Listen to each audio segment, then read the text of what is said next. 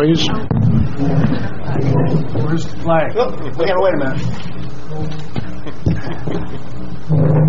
Nothing like starting the new year off right.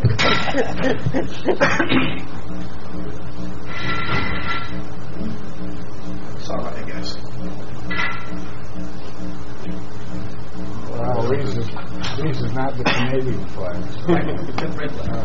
I pledge allegiance to the flag of the United States of America and to the republic for which it stands, one nation, under God, indivisible, with liberty and justice for all.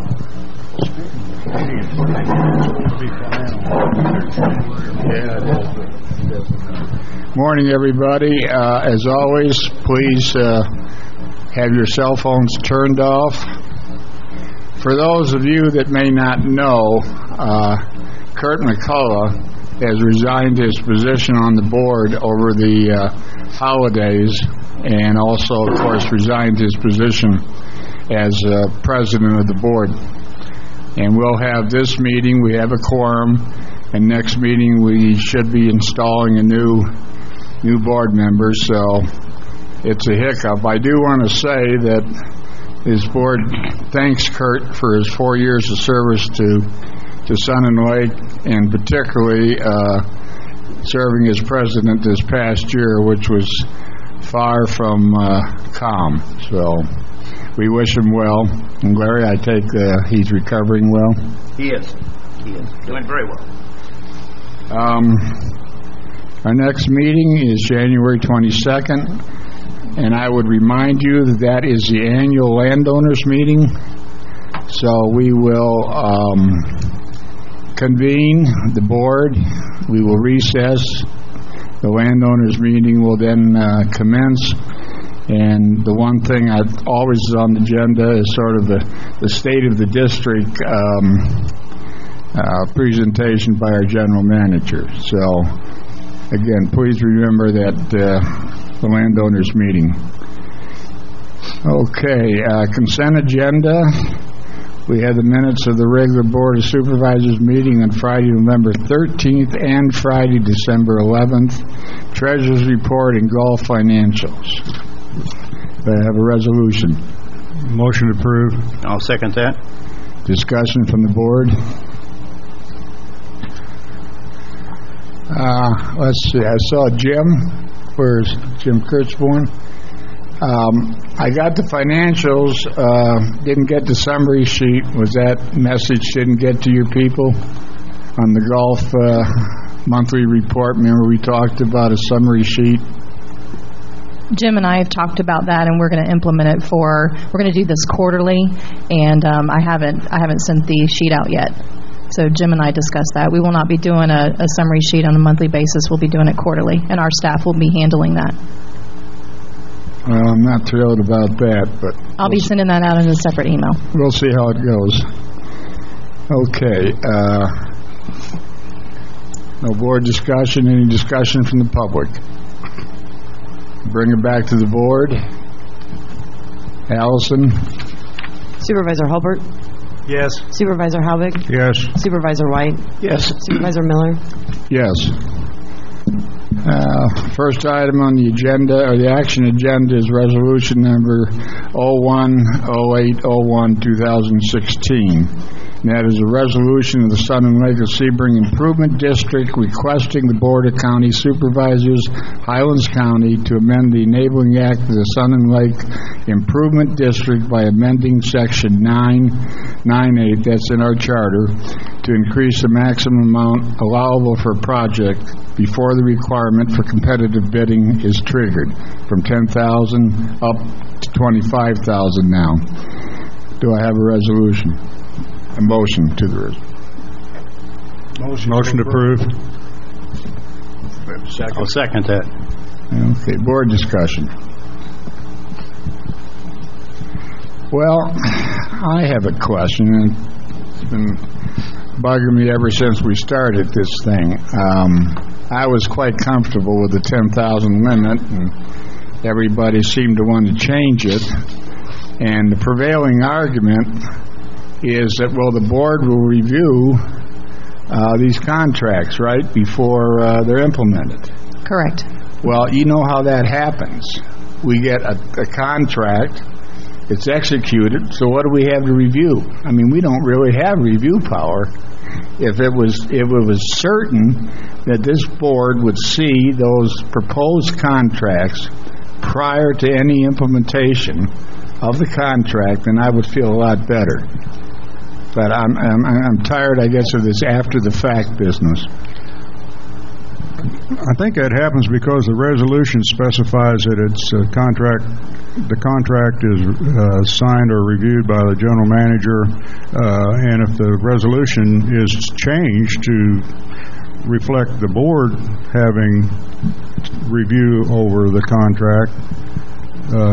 Am I correct, David? Or generally, we have there's two ways that we do it or have done it in the past. Number one, if it's a request for proposal and the bids come in, then that bid amount, let's say it's a $100,000 project, the board can grant the general manager the power to negotiate the contract to the limits of the bid amount. And then if once that contract is negotiated within that price range, the general manager can execute it. Alternatively, or also what we have done before, is if we have a contract that someone wants executed, we bring that to the board and we say, this is a contract that's been proposed, the board reviews it, and if the board wants to, the president of the board signs it. But those are the two ways that it generally happens. Well, considering some of the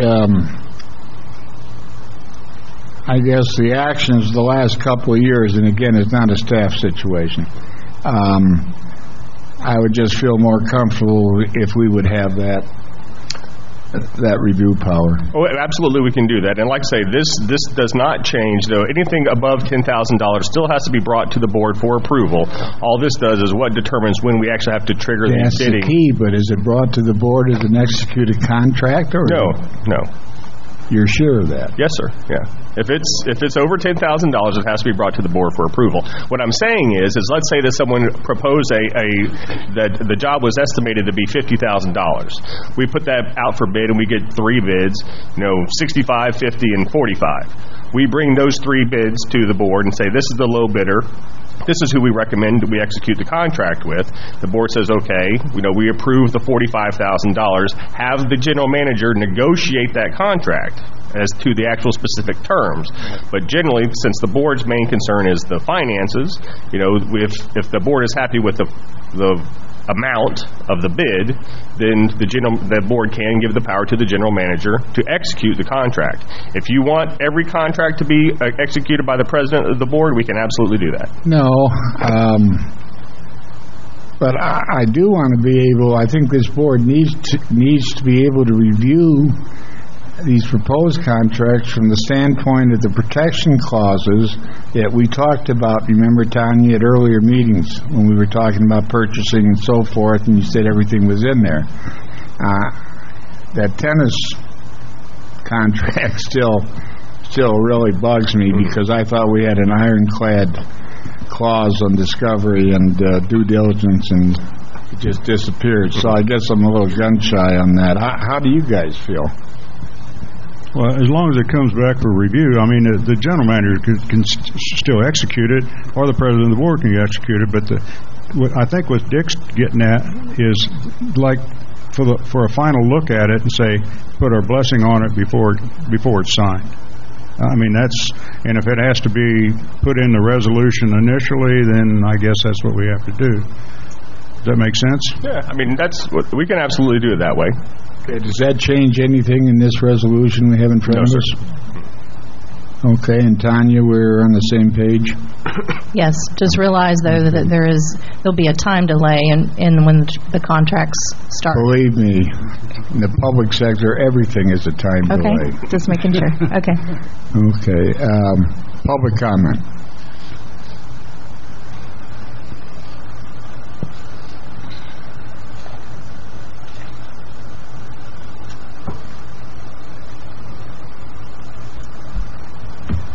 Tom Costy, resident. At the last meeting when we were talking about this threshold and mirroring the county's $25,000 threshold, there's a difference between a bid project and a regular project that requires quotations.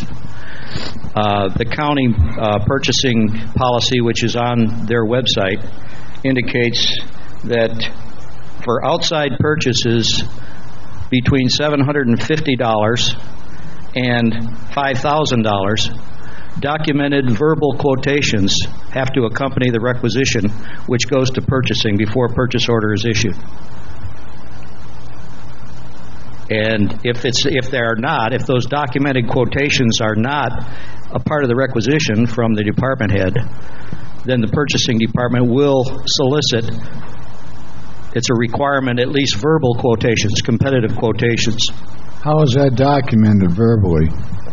It's documented in writing by the requisitioner and or the purchasing department. The purchasing department approves it. The requirement right out of the policy manual says purchases of commodities and services in this expenditure range must be made by the requesting department by submitting a properly completed requisition to General Services Purchasing Department.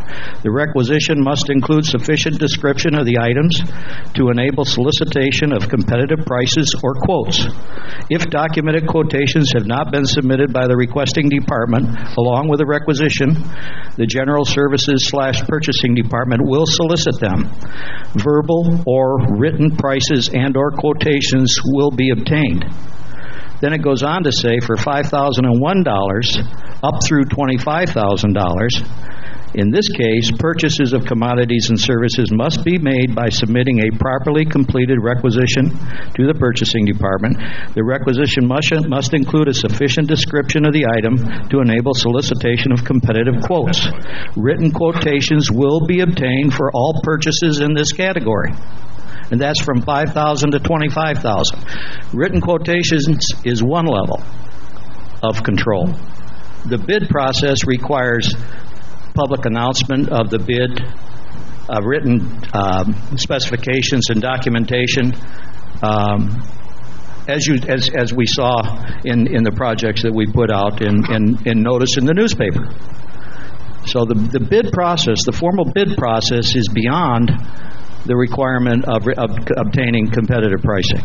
But in all cases at the county, other than purchases that can be made by credit card, which is $0 to $749.99, those purchases can be made from a supplier who has already demonstrated that he's got competitive pricing and or he has an item in stock which is needed. And that's right out of the county's Tom, website. are you saying this is a hole in our purchasing policy? I don't find it noted anywhere, any of these kinds of requirements for areas under $25,000 now. It was $10,000, but I don't see that there's a requirement that we get documented verbal and or written quotations for items between $750 and whatever the threshold is for formal bidding. Tanya, don't we have those? We have those. There's Page 3. The verbiage is okay. different, but can you run through that and for Tom's satisfaction to see if We're not using a $750 threshold. It's a little different, but purchase. I'm sorry, I didn't hear you. You said the $750 is different. You said the county uses a $750 threshold. We're not using that dollar amount, but for any purchases under $5,000. It says no documented quotes are required at this level. However, the employee shall obtain product or service at the lowest possible price that meets the desired criteria. So we still, even though it's documented quotes are not required, we're doing anything. So there's a under requirement 5,000. that be in the record for that particular purchase, that those numbers were obtained? For instance, tree trimming. No documented quotes are required, but we all have to do our due diligence on the pricing. So the future, any tree trimming that takes place for $4,000 to take down some trees, there will be some noted competitive prices in the record for that purchase order. Is that correct? It doesn't say that quotes have to be documented. There'll be no record of what other pricing was received? We don't have a policy for that, but I think that each person that's making that purchase or department head needs to use their due diligence and find the right pricing or find the right vendor for that particular project. Well, there's a purchase order required, isn't there? Purchase order is required. So on the purchase order, right? There is a description on the purchase order, yes. So the requisitioner will be free to place an order, and by him saying that it is competitive, that's enough for our policy? That satisfies our policy? No, our policy says that the employee shall obtain the product or service at the lowest possible price. Okay, so if the person making the purchase needs to obtain the best pricing for that particular service. Okay. Yeah. And that will be a matter of record. That'll be recorded somewhere, that information. Not necessarily. It says it's not documented. That's the way the county is. The county says verbal quotes will be made from $750 to $5,000. That's verbal quoted pricing.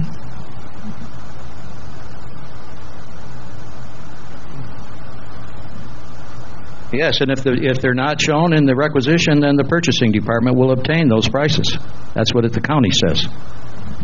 And that's what our policy says as well. Okay, so our purchasing department will do that if it's not documented. Either the purchasing department or the department head. Yes, sir. Thank you. Yeah, thanks, Tom. Anybody else? Public.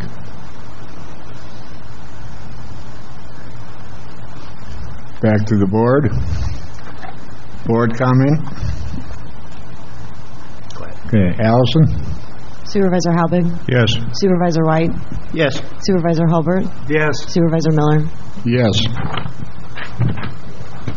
Next item is resolution number 2016-01-0802, a resolution of the Southern Lake of Sebring Improvement District to approve an interlocal agreement with the Board of County Commissioners, Highlands County, for improvements to basketball courts located within the boundaries of Southern Lake Sebring Improvement District. Motion? I'll make that motion. Second. Just one question. By signing this, does that mean we allow public access to those courts? We do, yes, sir. So we have it's not residents now, it's everybody that wants to come and play, is that right? It's public, yes, sir, and it has been a public accessible courts as far as they've been constructed. Whether we like it or not, huh? Okay. Any comments from the board? Public comment? Bring it back to the board. Allison? Supervisor White? Yes. Supervisor Hulbert? Yes. Supervisor Halbig? Yes. Supervisor Miller? Yes. Next item is Resolution 01-0803 of 2016, which is a resolution of the Southern Lake of Sebring Improvement District to approve budget amendment number 4 to the 2016 budget to replace damaged roof trusses at the clubhouse. I need a motion, please. I'll make that motion. Second. Tanya, do you want to lead off, or is Mike going to? I can give a statement, and then Mike can answer any questions. But attached for your consideration is a budget amendment to the general fund in the amount of $9,750 to replace the trusses at the clubhouse. We do have repairs and maintenance budget that can handle our day-to-day repairs, but this type of repair, along with other repairs that we've seen in our facilities, we would run out of budget by March. So I felt it was important to bring it to the board today and show you I have pictures in here as well of the trusses and the water damage, yes. So we felt it was important for the repair to take place now versus going through another rainy season in the summertime.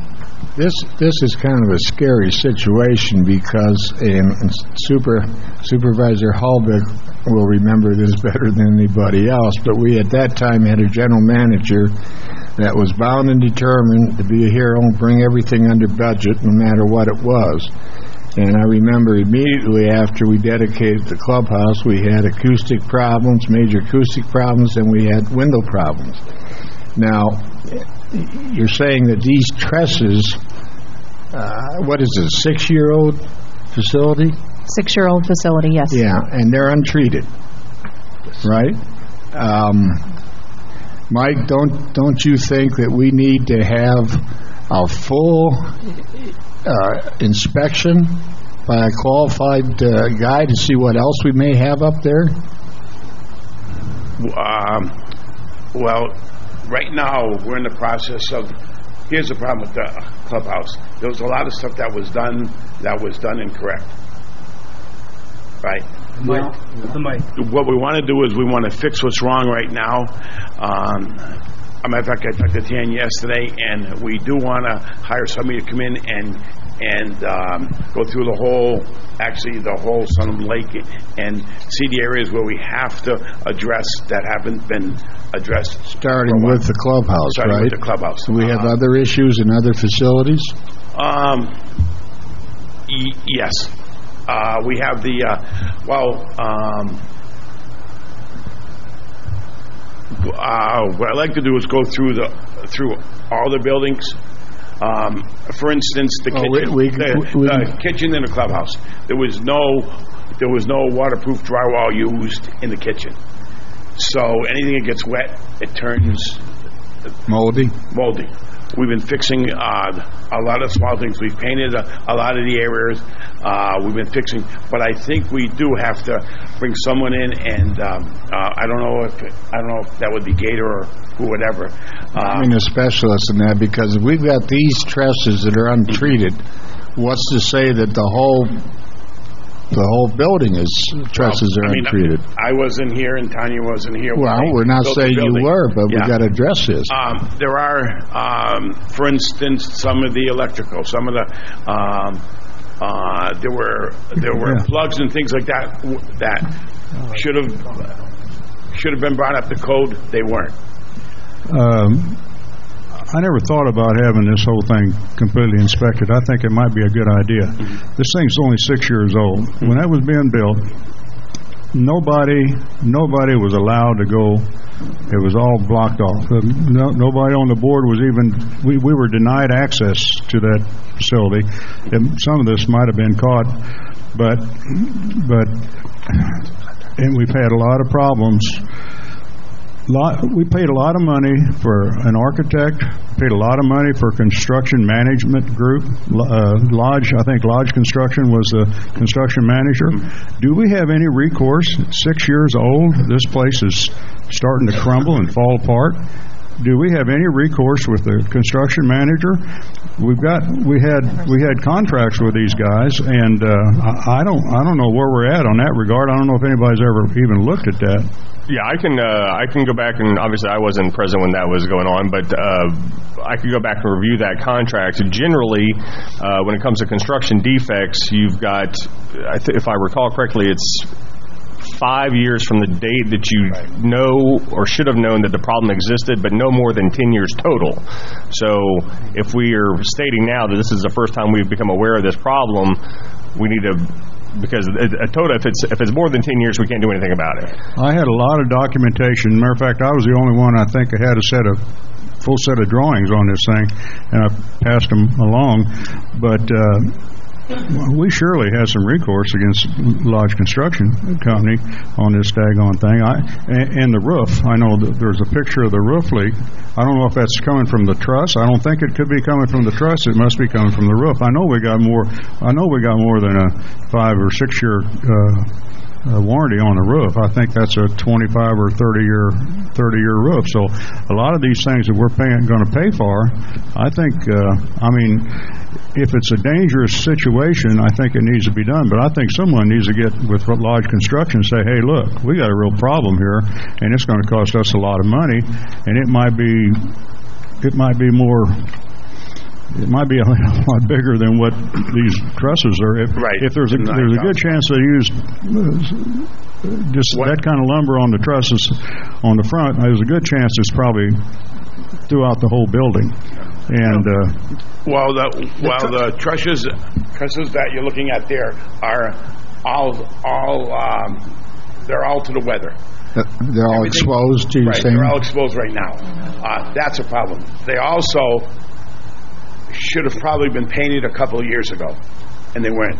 So they weren't, they weren't really maintained.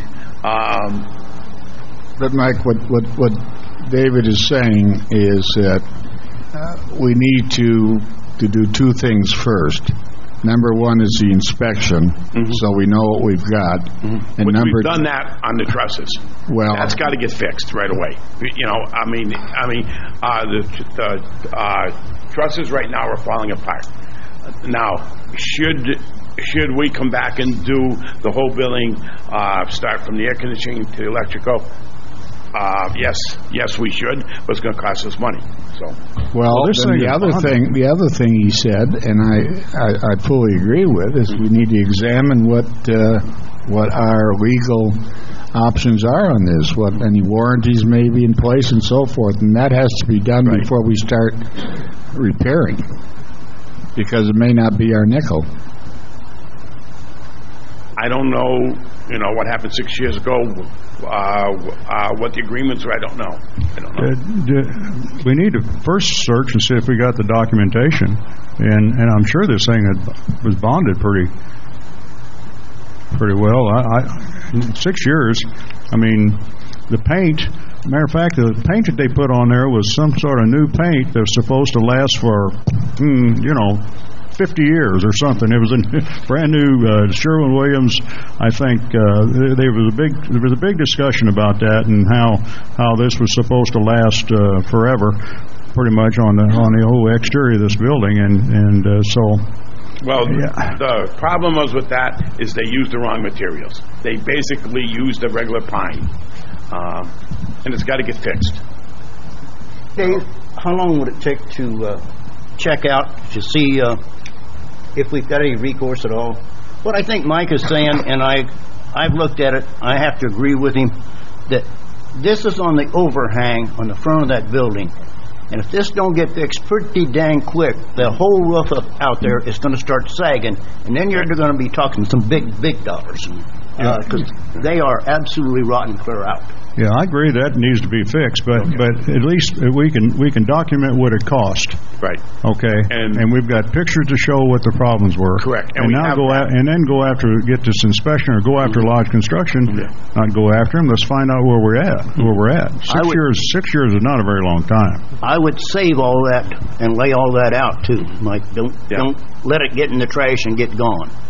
Well, the new trusses that we want to put up, first of all, they'll make them, they'll bring them and say, we're going to, they'll be painted before they go up. They'll also be painted after they go up. The problem is I don't think they were actually protected enough. So, plus they use the wrong material. They're using and they'll be treated, right? Right. Yeah, it's not treated. There was none of that wood is treated up there. How much higher was the aluminum trusses that we talked about? I know they were higher.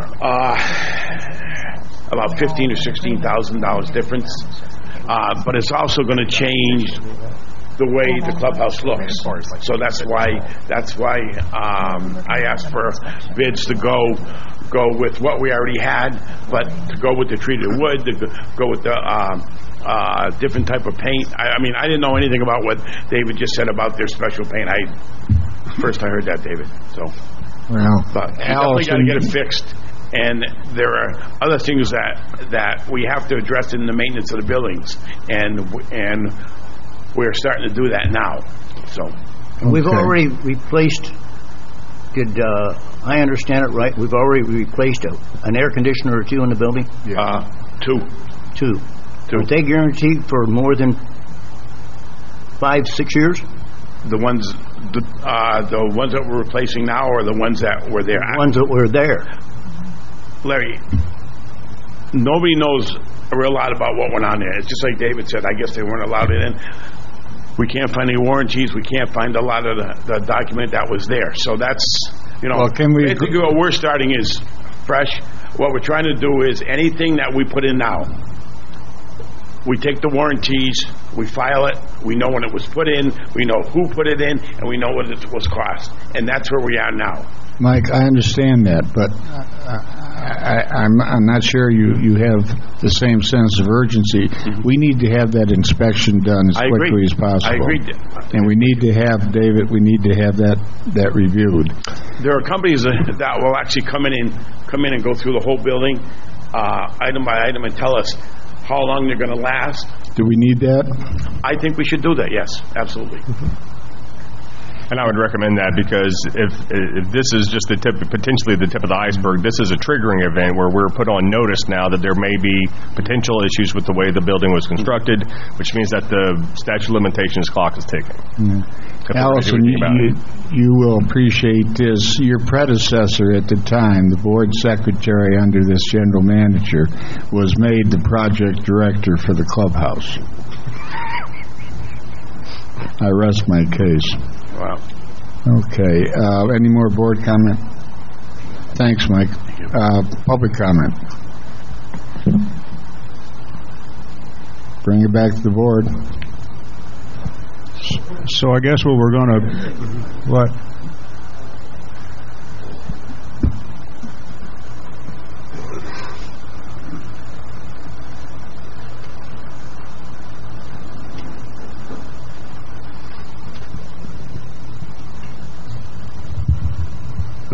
Dick Diod, and I'm a resident. It seems to me the first thing you have to do is get a hold of Lodge Construction and at least give them the opportunity to repair the stuff. If you don't advise them and you start messing around with it, they're going to come back and say, oh, we could have done this, we could have done that, we could have... So if you're going to go after Lodge, you got to get them in here first, in my opinion. Well, we're only a phone call away from that. I mean, but that's a good I don't point, even know if they're still in business. Make the phone call this afternoon.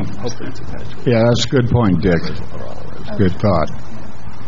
Okay, any more from the public? All right, we're back to the board again. So if we approve this, it will be just setting on hold, waiting to get a hold of the company, or waiting to hear something, and then it could be done? Well, I don't think we want to Mr. Diaz's comment is, I think, very pertinent, so we have that to do. We have the inspection to arrange, and our attorney has a mission to see what all of our legal options and warranties and so forth are. I don't know, Gator, can you help us with this? So have you been at all involved?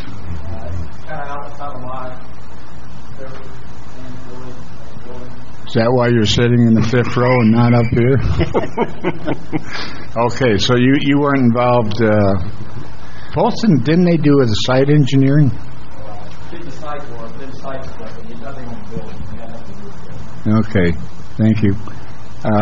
So approval with this would be subject to them checking it out. All this does is approve the money to perform the repairs, but doesn't actually. It just approves the budget amendment for the make the money available. Okay, that's what I want to know. I'm thinking that we ought to put this on hold until we get a hold of construction company and we're going to do that from the attorney where we stand, and then go ahead with it. Bring it back at the next meeting. But David said all we're doing here is approving the money for it, and we're not going to do it. We're not going to until we get in touch with them. Then we're see where we're at. Is that what you're saying, David? Large construction. Yeah. Yeah. We just had a major contractor walk into the room. Welcome, Ron. Ron is our county commissioner that is liaison with Sun and Lake. This was a very pertinent discussion. I wish you'd been here for that. We have problems already with the new clubhouse.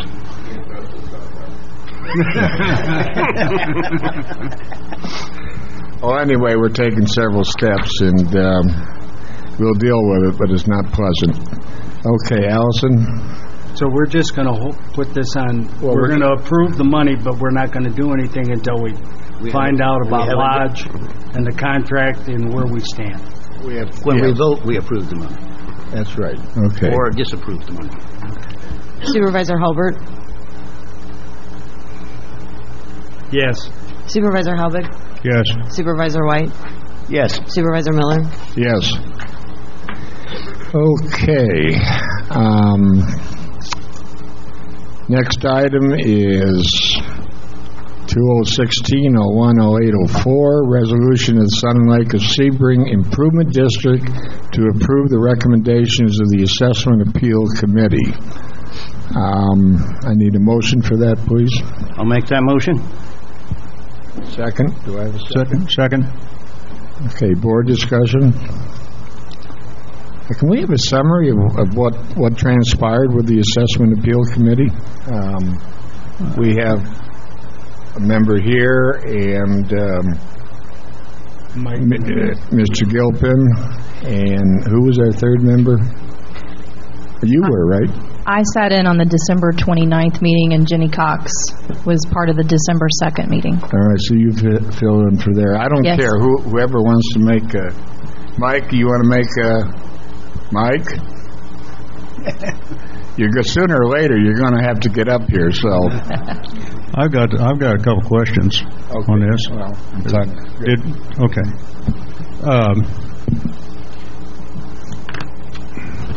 There's a good description of the appeal that was honored. There's a good description of the appeal that was honored. I was just curious as to what the ones that were turned down, what was their normal appeal request? Just, I don't want to pay this much, or I don't want to pay this much. The assessment is too high, and what is my benefit? I can't see my benefit. Okay. So those were the main reasons. That was my assumption of what it might have been, but I didn't. But this seems to be reasonable in this case. But that's all I've got. Okay, we probably we got a partial picture of we got the approval. We didn't get the turn down. So maybe next time we can have a more full report on that, right?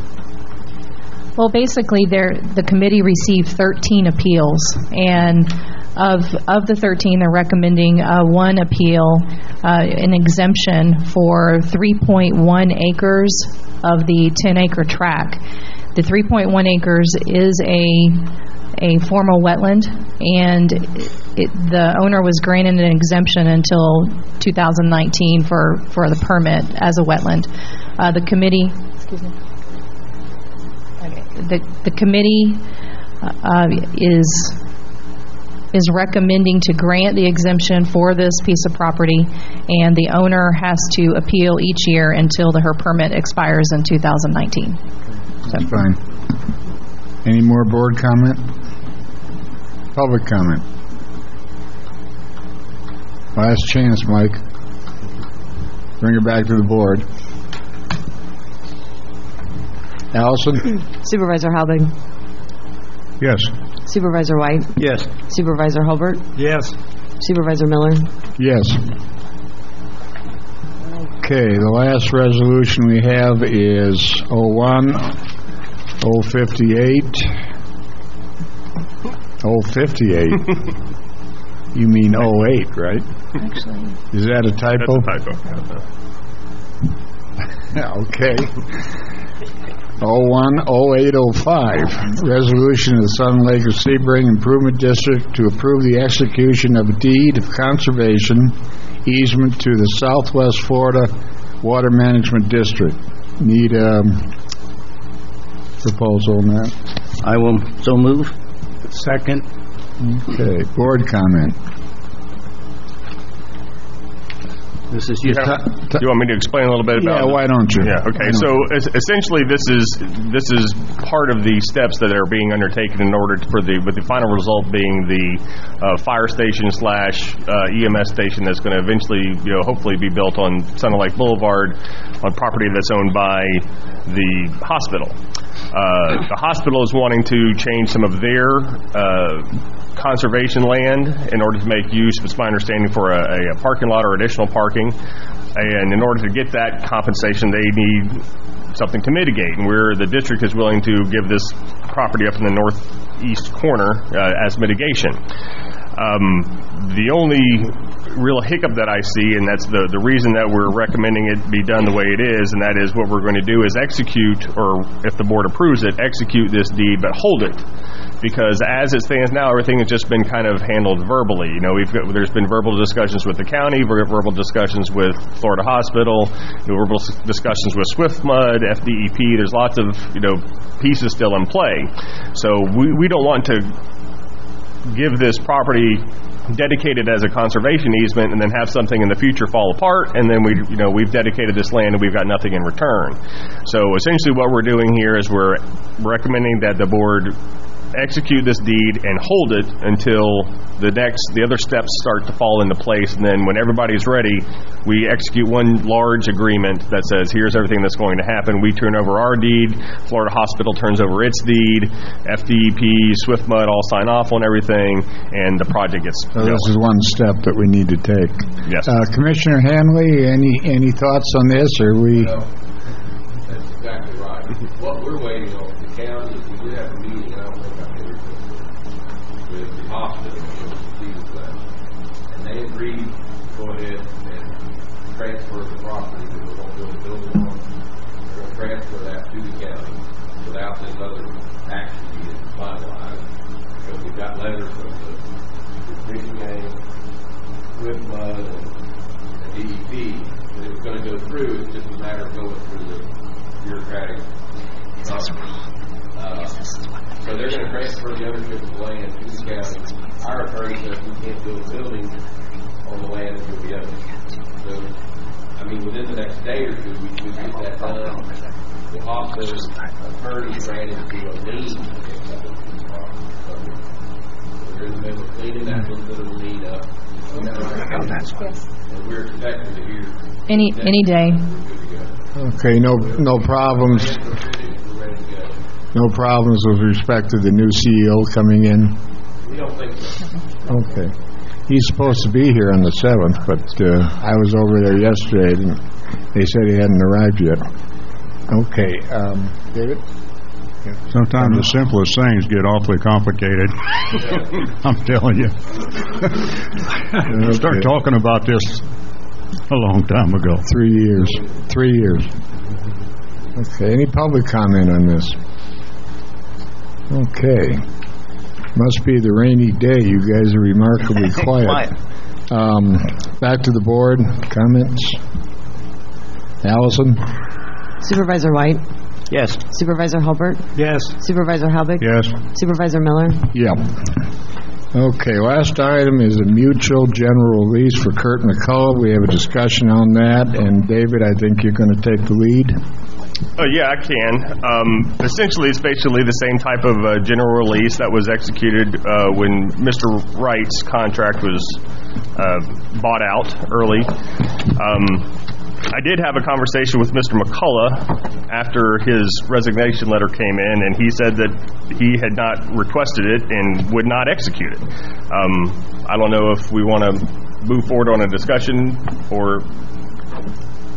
Well, if he doesn't want to execute it, then forget it. Mm-hmm. But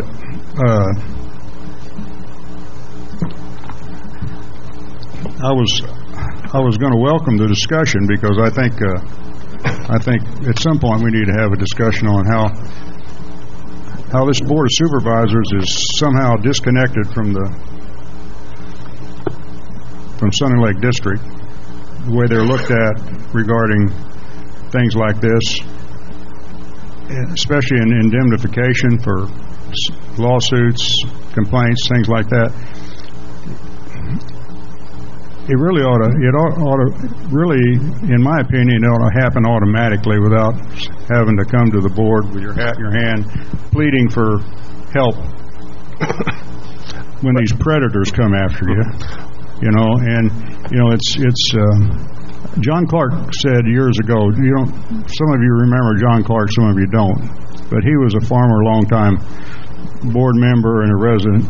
He told me there was not a more prestigious or more powerful position in Sunny Lake than being a member of the Board of Supervisors. I'm sorry, John. You're not right. This board in the last few years has only been tolerated. I mean, the administration has been they've been tolerant of us. They just as soon we go away. Hopefully that's changing, and I think it is. But, serving on this board's hard enough under the best of circumstances. Hard enough to get people without the additional stresses caused by investigations provoked by complaints of disgruntled employees. Somehow, we need to get some real strong something in place to protect this board just the same way as the employees are protected. I think right now it's a little bit different, and that's the reason that I wanted something like this, because that we're not through this mess yet. Probably, hopefully we are. I mean, there's several of us still in a dogfight, but it's ridiculous to have to put up with this, and there's no I'm trying to think of the word, but there's just no end to it, because we're an easy target. We're an easy target for anybody, and if we let this thing continue to be an easy target, it's going to continue to go on and on, and somehow we need to get to maybe we just had exceptionally bad draws, and maybe it's the society we live in. But when you start being targeted all the time for trying to do your job to the best of your ability and fulfilling your responsibilities, it's just too bad. So anyway, at least I had my say on that. So Mr. McCauley doesn't want it, then just pull it off the table. I'd still like to get any board thoughts on this, and also David, your thoughts. Is there some path that we should be considering? Well, like I say, with all the stuff that's happened recently and the resolutions that we had to undergo regarding the repayment of legal fees, all that was based on a resolution that was drafted back and adopted back in 2009, but no actual policy has been placed in the policy manual, although that resolution, that 09-10 resolution, describes the policy, but it's not anything that was actually specifically put into the policy manual. I think probably the best thing to do is to revisit 09-67, which complements that the 09-10 resolution, and put together an actual policy and say, this is the policy, we're going to adopt it and put it in the manual, rather than anytime something pops up that requires third-party legal representation, we have to go back and dig through these multiple... Well, that's right. We haven't worked on the policy manual yet. Can you start on something of that nature? Absolutely. And give us an idea of how it will be quoted? Okay. Let me add to what David said. 2 years ago, I had more people come up and tell me what a great job the board was doing, and they were proud of us, and they were pleased with the direction of the Sun and Lake. This last year, I've had a lot of the same people, some of whom are in this room, come up and say, I wouldn't touch your job with a 10-foot pole. and you can tell, because we've had the third year in a row in the landowner election that's uncontested. And it's a sorry day when we don't have an active and a vital democracy in this community. I remember, and Dave remembers this too, years ago we had some real good debates and dogfights about the direction that this district was taken. Larry Botetto remembers this, Dick Deal remembers this, and certainly Mr. Bond remembers this. And those days seem to be gone, so I'm sorry, and we come to where we are, but that's it. And David, I support Mr. Halvick's request to you for some kind of... Do we have any public comment on this? That's what I mean. Okay, back to the board. We have no vote. We're done, right? Do you want... Yep. The only thing I was going to mention is before our county supervisor gets away, I think they did something with the pickup of the recycling. I thought I saw something. They got ticked off at their attorney and decided to take it in their own hands. Can you update us on that? last week's meeting, this week's meeting, I suppose, was they did negotiation with the carrier, Progress or Progressive Waste. And it's gone back and forth between attorneys negotiating out the contract. Well, it's just gotten to the point that we're tired of paying attorneys to negotiate back and forth, and with the final decision that's coming forward anyway. So what we've decided is by next meeting, we're going to hash out the 3 or 4 stumbling blocks in the contract with the carrier, and hopefully get a contract signed and get moving. So we're confident that we can work with these. We don't see it as that big a deal. I speak to the board. I think we're all agreed with that. But, you know, no offense, but we're trying to sort of circumvent the attorneys. We're being warned that it's a bad news, but we're going to do it. Bringing that expertise in-house doesn't seem to have done very good. As a case, it's a case study for us anyway. I was up there the other day dumping my stuff, and there was a county employee cleaning up the mess. It was a mess. I mean, I guess everything was full, and people were just throwing stuff everywhere, and there was a county employee up there cleaning it up, breaking everything down, and I really appreciate that. We're getting there. It's kind of like the EMS bill. We're going to get there. Promise. Okay. I don't think we have any add-on items. We do have a petition, communications from MS Pat Martin, and let me read that. Are you here? This is you. Okay. My husband and I have recently become full-time residents of the Sun and Lake community. I would like to begin an aerobic walking group using the Leslie Sansom Walk at Home program in the Sun and Lake Community Center. And you own a lot of the DVDs and can get organized. I see no problem with that, Tanya. I would only say that we would, if she's going to be using this equipment, we would need some kind of agreement that if anything goes awry during that usage, then, that would have to be compensated.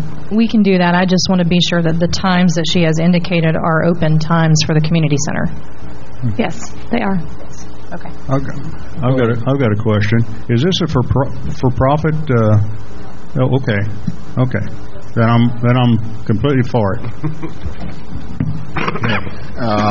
Well, with that caveat, any further comments? No. Okay. All right. I guess you got it. Staff reports. Start out with Tanya. The only one today will be Jim Kurtzborn. The only one.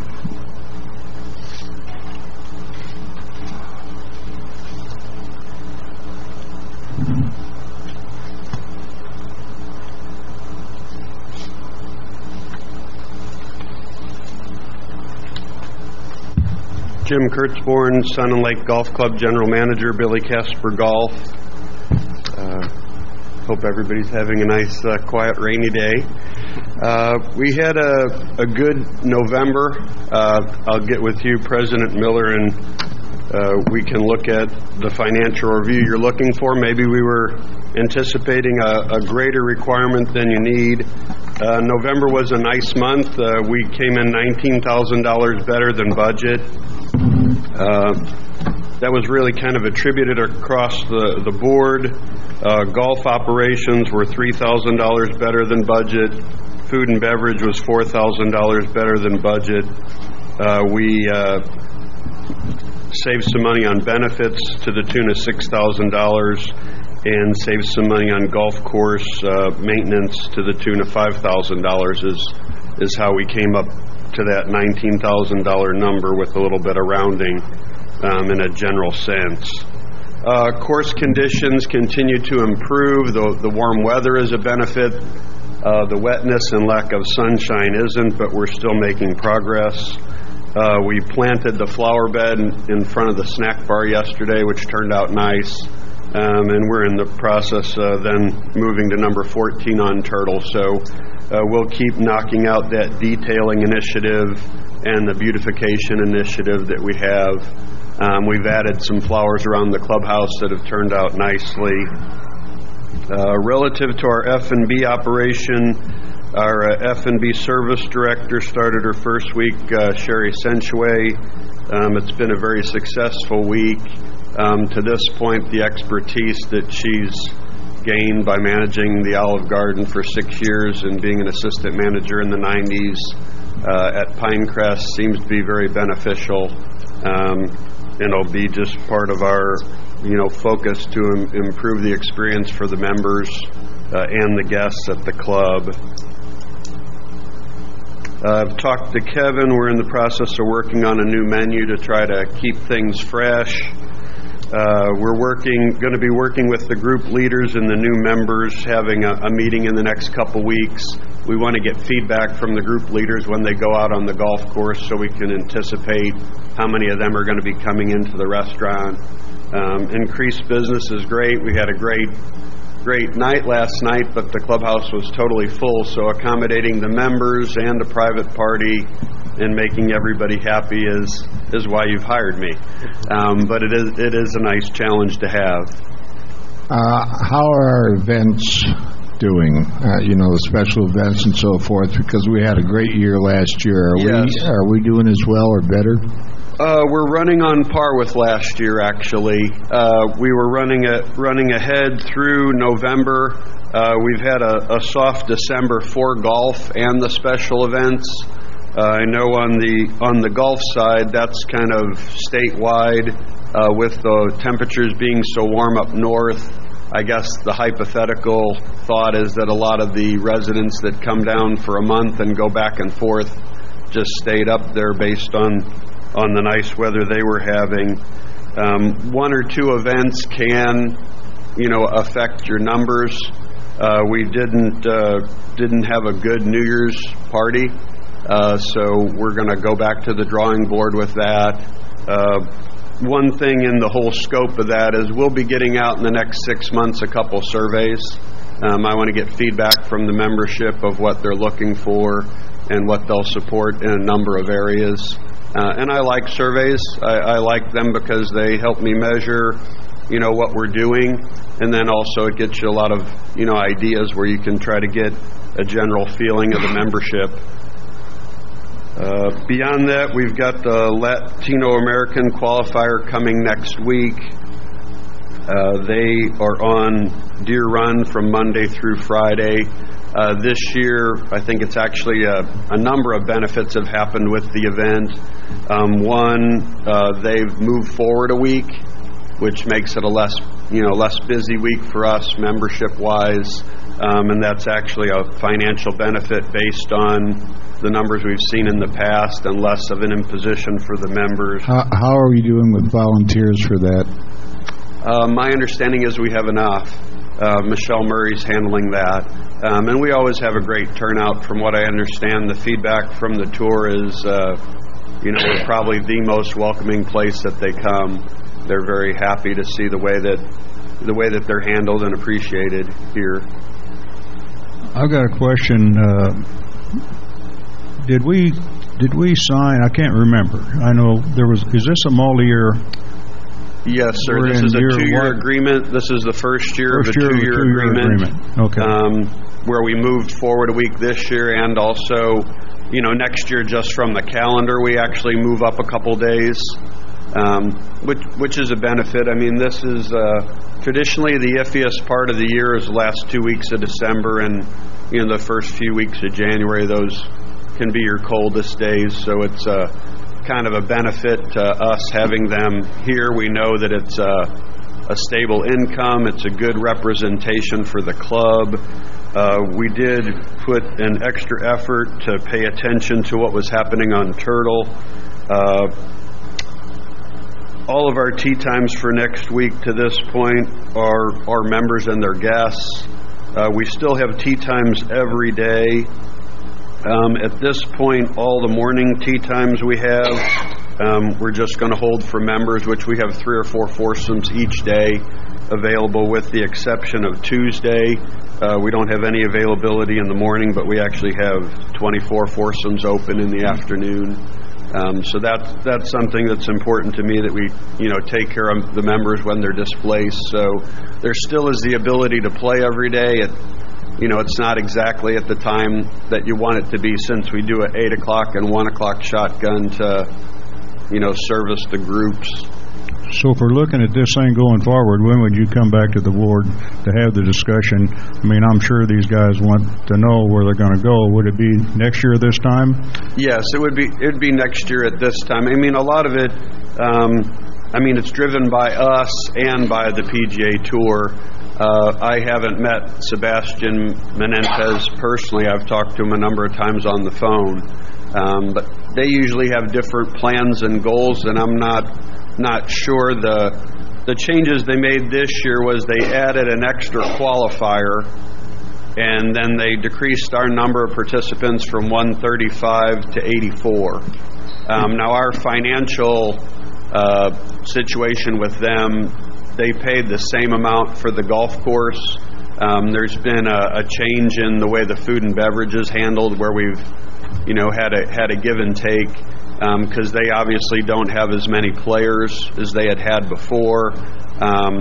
So we gave them some food and beverage for their staff, did a golf outing to try to balance the revenues to make sure that we did well. So I project we're going to do $3,000 to $5,000 better bottom line this year than we did last year.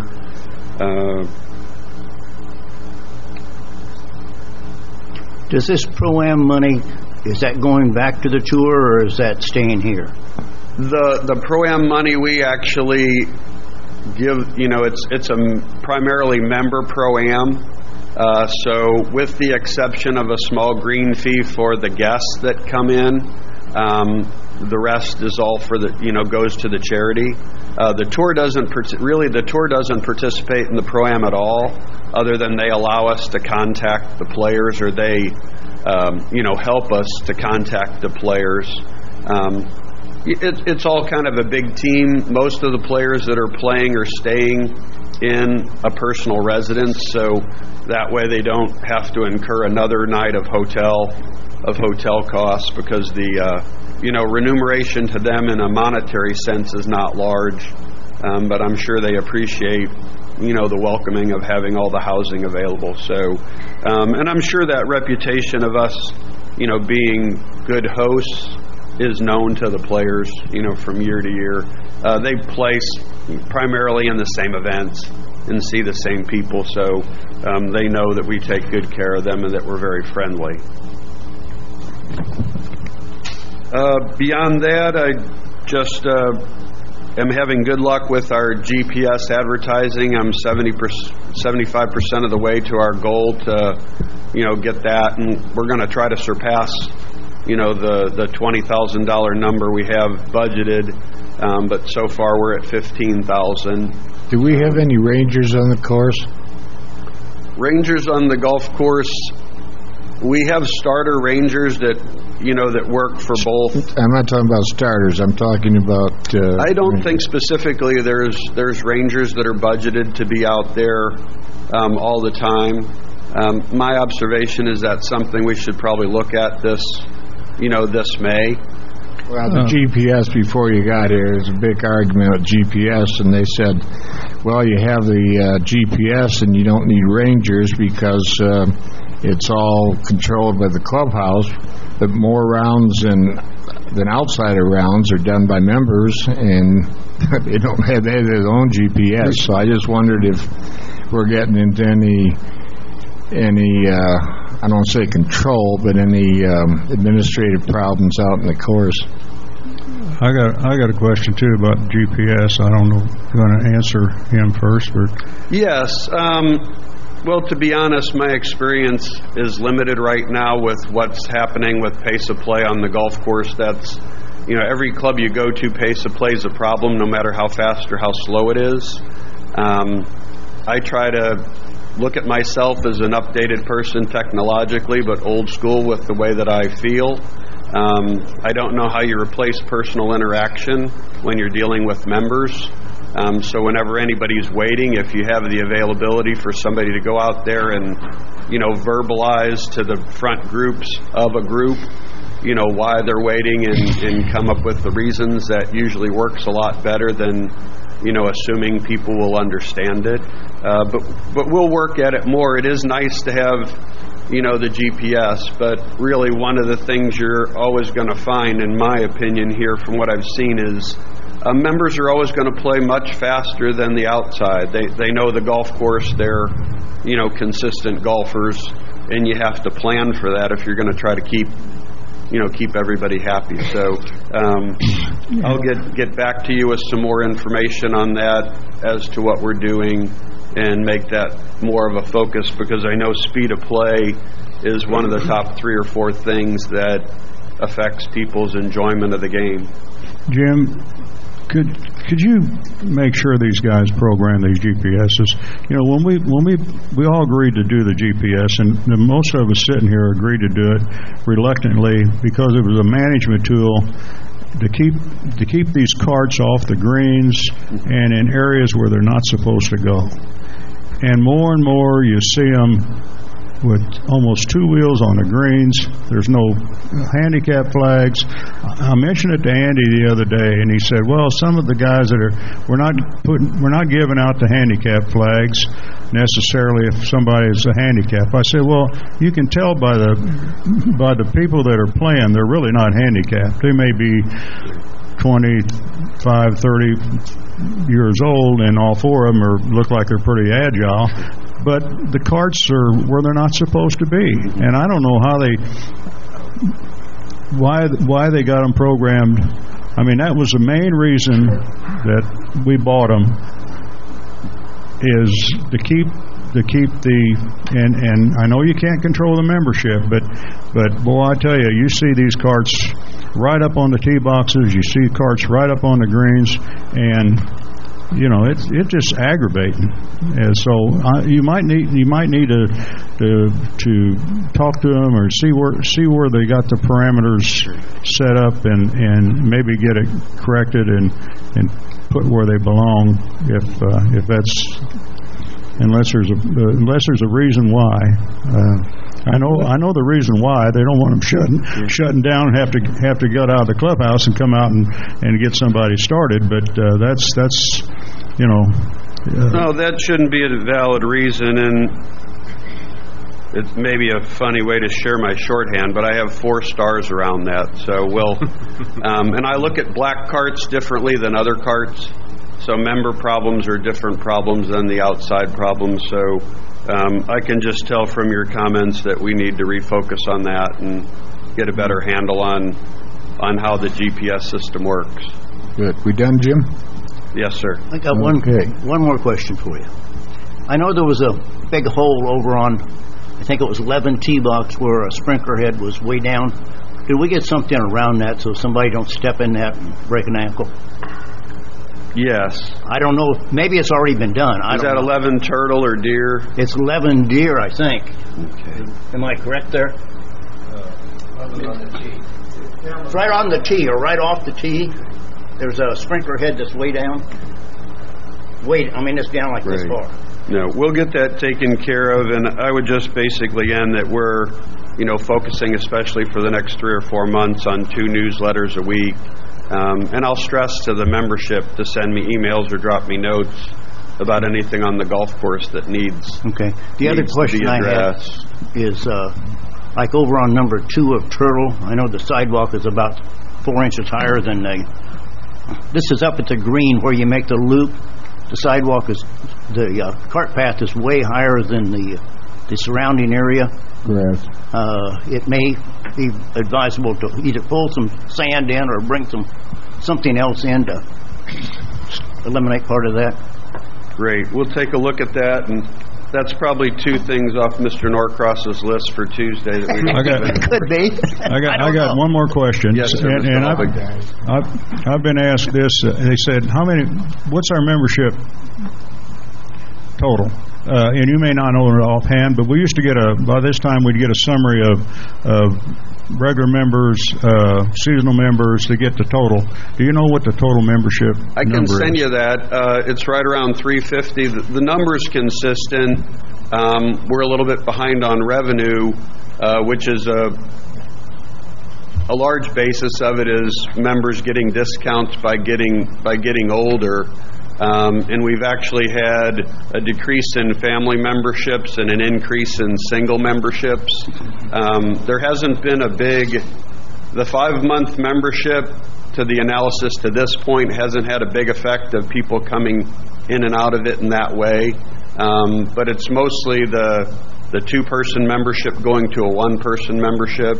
And most of the analysis, which will be ongoing, especially for our pricing going forward next year in the budget, is it medical reasons and people, their spouse not being able to play anymore.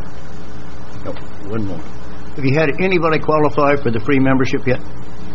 No, sir, but that's tops on our list to promote that, and we want the realtors to really know so that we have people coming to Sun and Lake first and not making a buying decision and then figuring out they should have been here.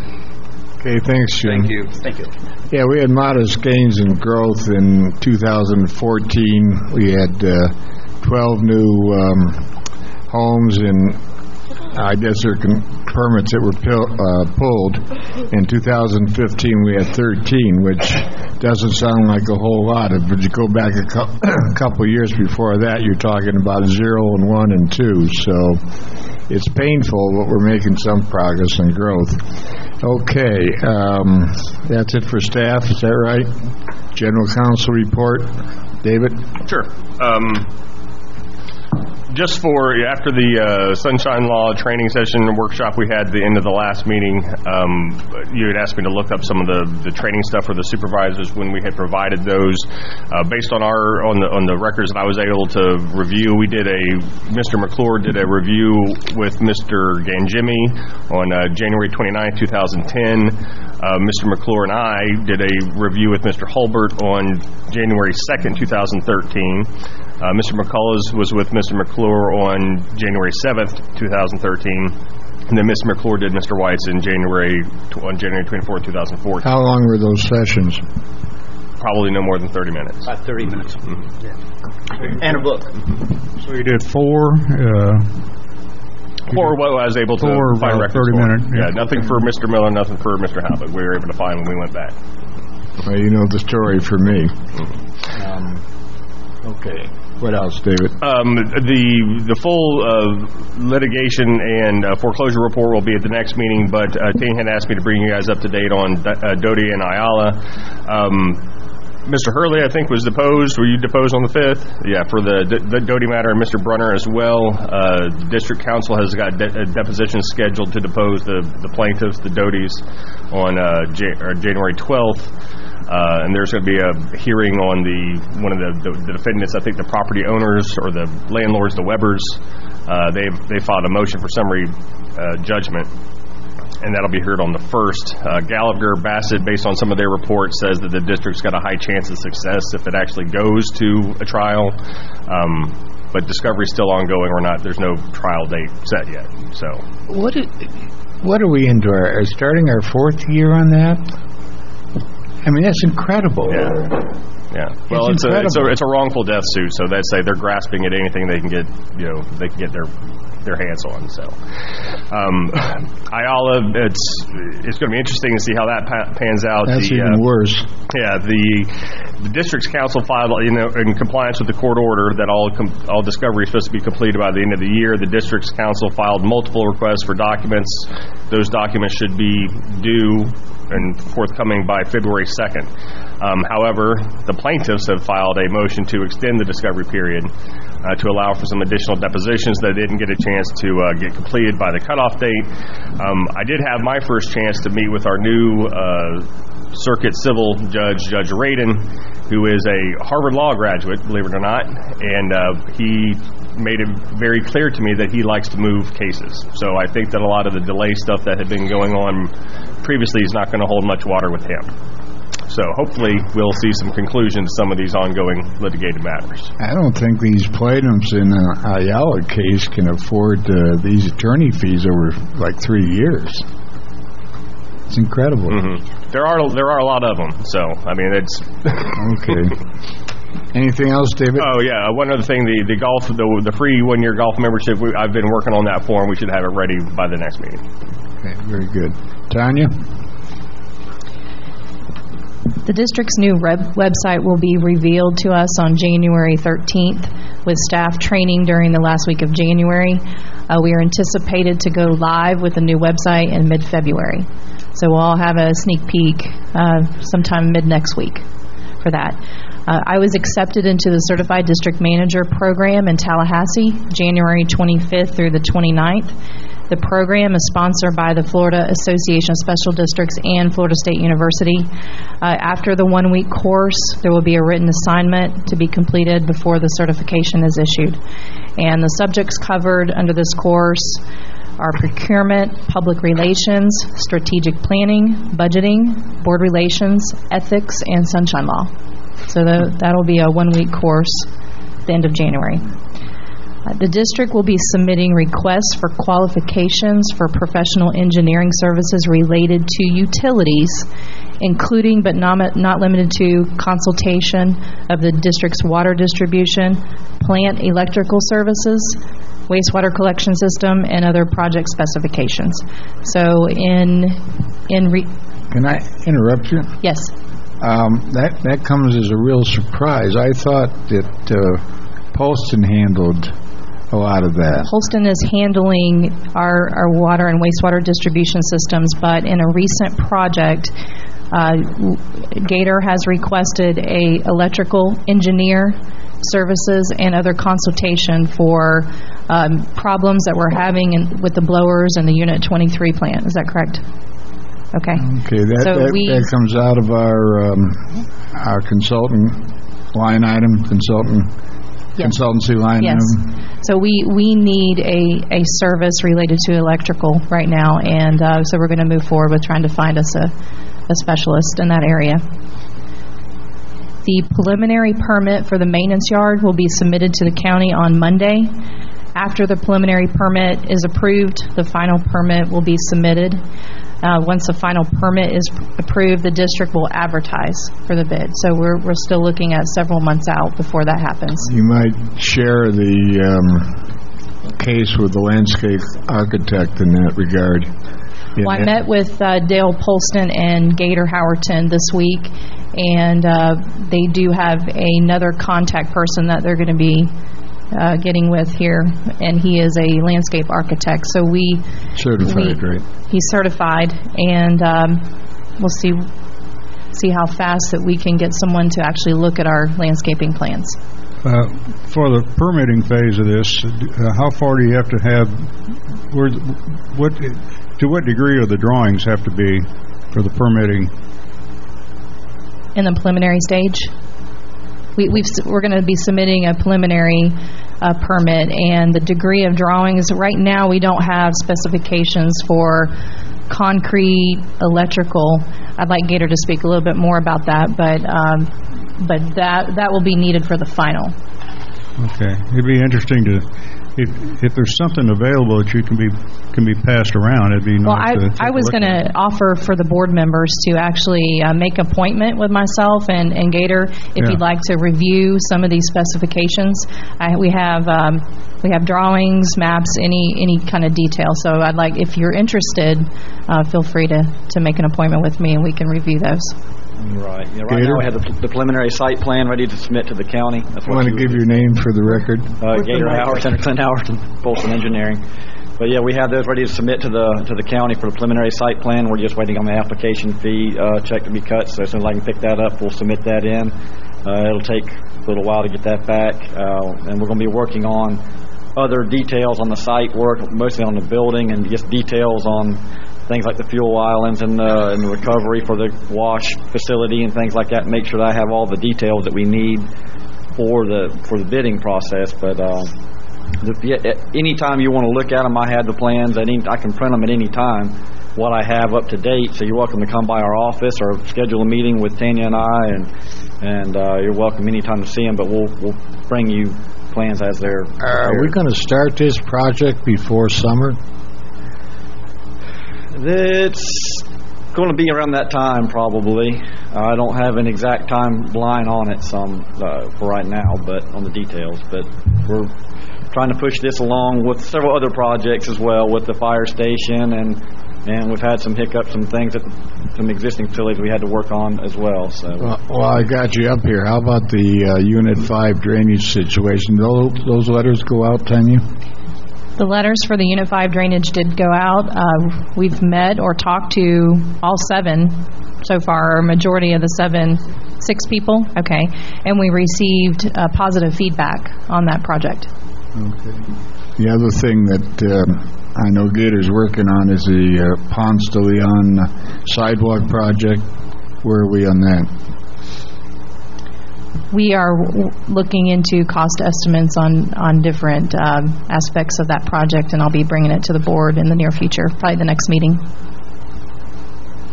Does Tanya have a set of drawings over there, or can you provide her with one in case someone wants to stop by and just take a look at those?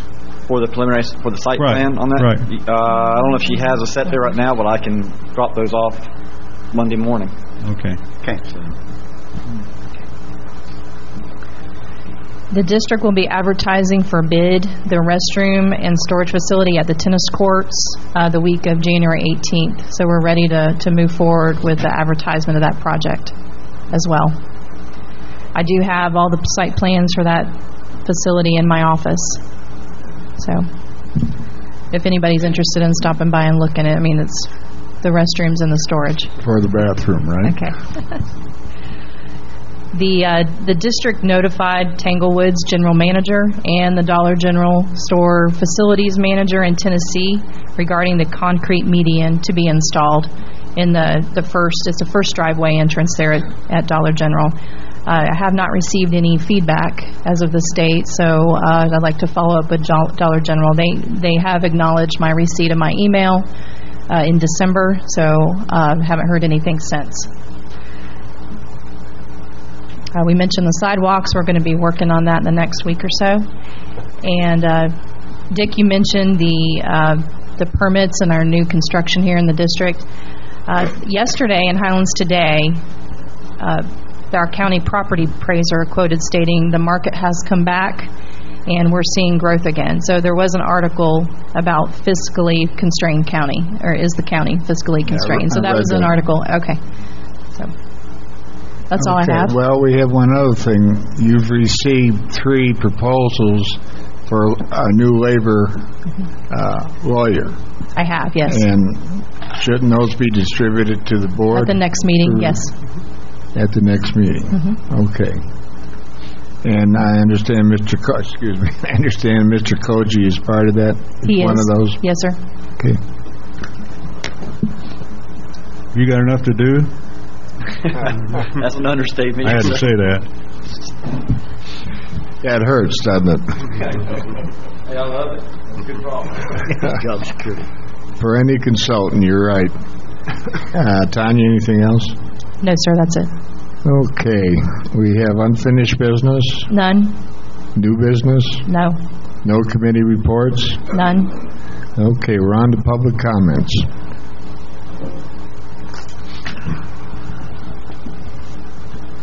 Mark Camp, resident, Pebble Beach Drive. I guess I have a couple questions. Can everybody hear him? No. Take the mic. Sorry about that. I have a couple questions, and maybe I can make this very short, or it could be longer. And I'll ask David, because you're the legal counsel. You should be able to help me out Hold with this. the mic up to your mouth. I'll ask David. Can you hear me now? Yeah. Okay.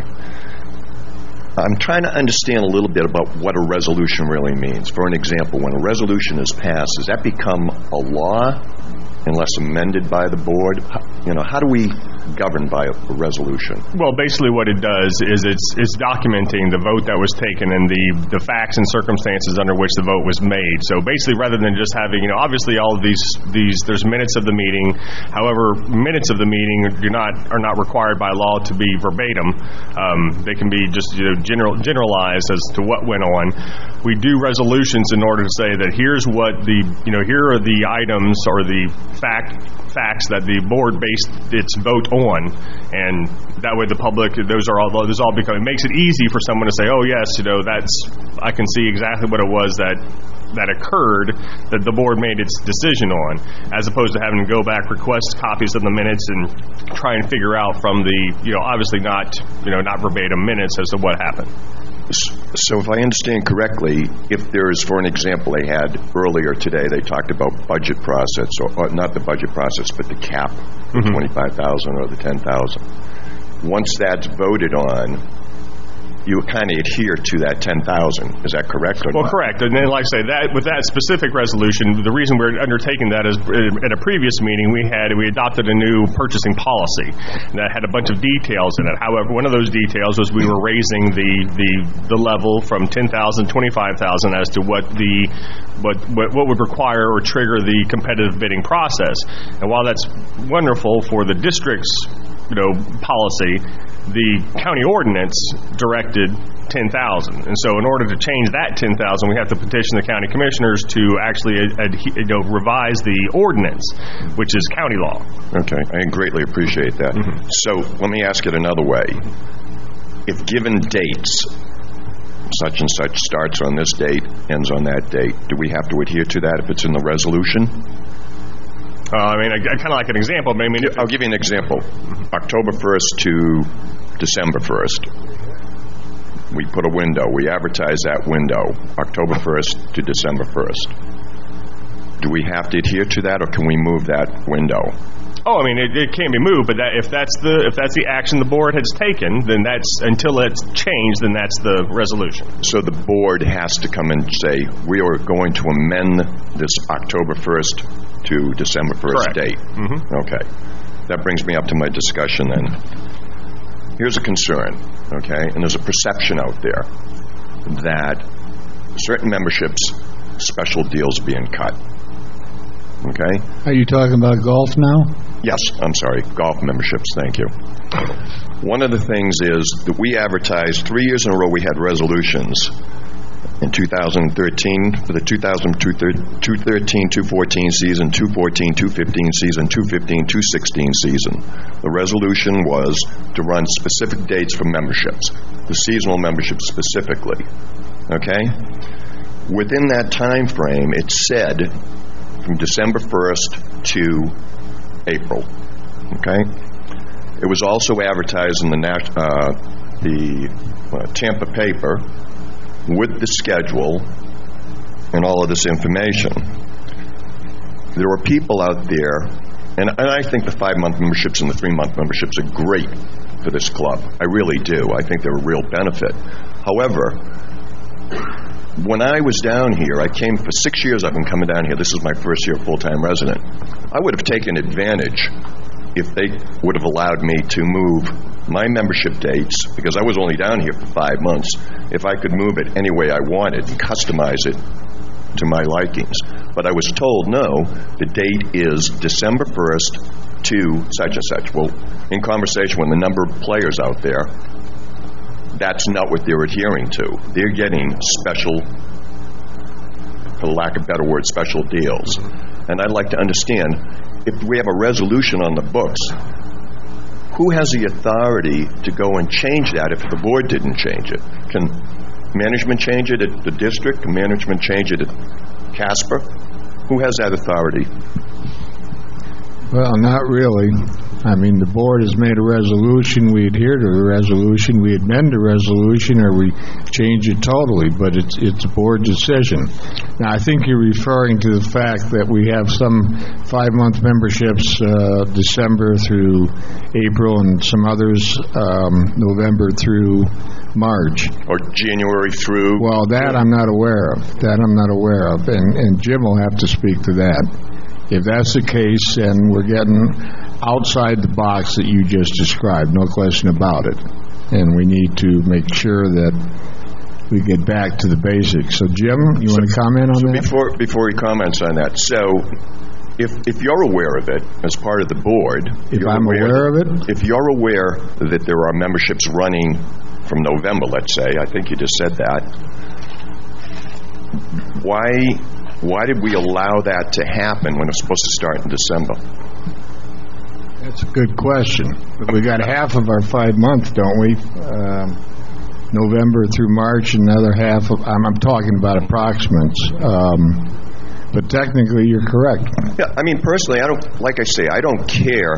They can run it from October, any 5-month period. Well, you bring up, look, Mark, 3-month period. You bring up a very good point, and I believe the Supervisor Halbeck has been concerned about that. Is that correct? Yeah, I've had some conversations with well, it's Jim good it's on the table. I'd like to get Jim to respond to that, if he would, please. Before Jim does respond to it, I did go to him because I thought there were special circumstances, and I had a meeting with him on December 2nd, and I said, there's a perception out there that special things are going on in the back room. I said, we need to eliminate that perception because the membership, they might not understand that there is a reason why we have these special exemptions or whatever.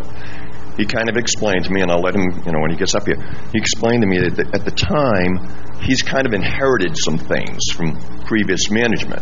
Well, that's fine, but you got to put a stake in the ground. If the resolution says December 1st, that's what it should be. Go to the board, get it changed, and have it any 5 continuous months. Well, you make a very valid point. Thank you. Jim, appreciate all your time. You need to speak to this.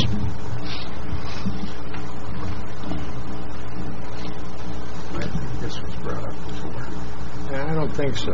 Yeah, it was. Jim, before we get started, there's no other, that I'm aware, there's no other circumstances other than some are starting in November and others are starting in December. Are there other deals? The membership now is being sold as a 5-month membership. It's being sold as any 5 months.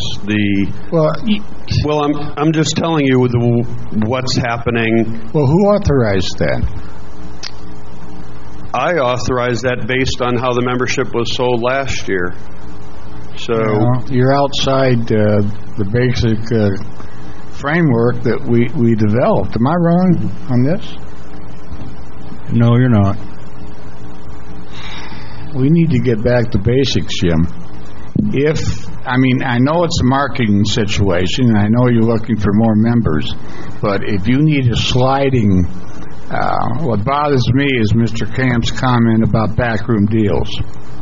And I'm not aware that it was a sliding. In fact, you were asked to break down the 5-month memberships, and the list I got was November to March. And then there's another group, December through April. Nothing else. So we need to reevaluate that. As far as I'm concerned, until we do, any further stuff is on hold. Do you have any comments, members? I got one comment. I didn't realize this existed. But at the same time, I think we need to look at something different in this. December, January, February, March, and April are expensive months for outside play. Maybe I'm all wrong, but if you move that to January through May, I think we gained on it in the fact that all of a sudden the green fees went way down in May. And if we move it the other way, if we move it up earlier in the fall, they're in cheap green fees. So maybe that's not as far wrong as what we think, guys. It doesn't agree with policy. I have to say that. Maybe policy is wrong. Supervisor White, that's correct. And so there's two discussions here. Fiscally, if you have a $10 ticket and someone asks you to buy something that you sell for $8 for $10, you would agree. I think the other discussion is that we put something in print, it was specific, and we didn't specifically follow it. And I'm with the Billy Casper Company, and I'm here to take responsibility for that. It should have specifically been done by resolution to expand it to any 5 months and gotten the approval of the supervisors, and we wouldn't be here having this discussion, because it does make valid business sense, especially when you look at, there was no secrecy about the 5 months this year when someone came in. As many people picked other than December through April as who picked December through April. So it wasn't a secret. There's no secrecy to it, but it didn't match up with what was put in print. Well, so that was the problem with it. Is there any extra concessions given after the 5 months? So say if I take it November through March, and I'm staying part of April, is there any extra concessions, or is it back to whatever the price? It's 5 months. It's 5 months. If you stay 5 months in a day, you'd pay a green fee for the extra day. So, to me, it was a misinterpretation by my predecessor in Casper of what the 5 months membership represented. It's obviously in print, it's specific by date, and that isn't the way that it was applied. Well, Jim, this was asked of you on your watch, and you responded with giving us a breakdown. And I put it in the news. I put it in the newsletter. Okay, but this sliding scale of going any 5 months, this has to be brought back, and it's going to have to be. Mr. Camp makes an excellent point on this. So as far as I'm concerned, until we get this right and we get consensus from the board of what we want to do, recognizing that a sliding thing may be a marketing thing, but the perception that certain members are getting certain special benefits is really destructive. And I'm concerned about this. I know the Supervisor Halbig has been concerned about this before, because if I remember, he initiated some of these questions. Yes, and we won't sell another 5-month membership. Unfortunately, when this came to me, it had already been executed. It had already been executed. There wasn't any way to turn back. There's no way to turn back the time when it comes at the date that Mr. Camp came to talk to me was December the 2nd. Pretty difficult to deal with 5-month memberships that were sold in October and November on a December 2nd date. Who makes the decision whether or not it goes November or December? Is it Megan? No, sir, it was me. What did we do? Okay. What did we do last year was the question that I asked, and we sold those memberships last year outside of December to April. Might have been not to anyone's knowledge. I'm not sure. I believe if you talk to David Ford will confirm that I had the same discussion with him last year when these things were moving around. He assured me that it would not happen again. But when you came here and you didn't even know about it, my first conversation I had with you weren't even cognizant of the 5-month window, because no one told you about it. So once you checked on it, you found out that yes, they were violating it again, and that's not what the deal was. Okay, and Casper has to deal with it. It's up to you to deal with it. The problem, I guess the main problem here is there's been so much problem with people violating policies and doing what they want to do, and this board and other people just look the other way. And I think a resolution is the law of the land. The only, action of the board can only be changed by action of the board. If people know that, they need to follow it. And I don't have any problem with that at all. But I have a problem with people not following the procedures or policies. And I've gotten myself in a lot of trouble with it. Okay? And hopefully I'm not getting myself in trouble with it again. So that's all I got to say. Well, go ahead. I think when we talked about this once before, the reason we changed this around a little bit was because there were people that would come down and they would start playing golf. They'd buy their 5-month membership, but then they would go back for the holidays and they'd lose a month. Okay? So, and just wait a minute, Dave.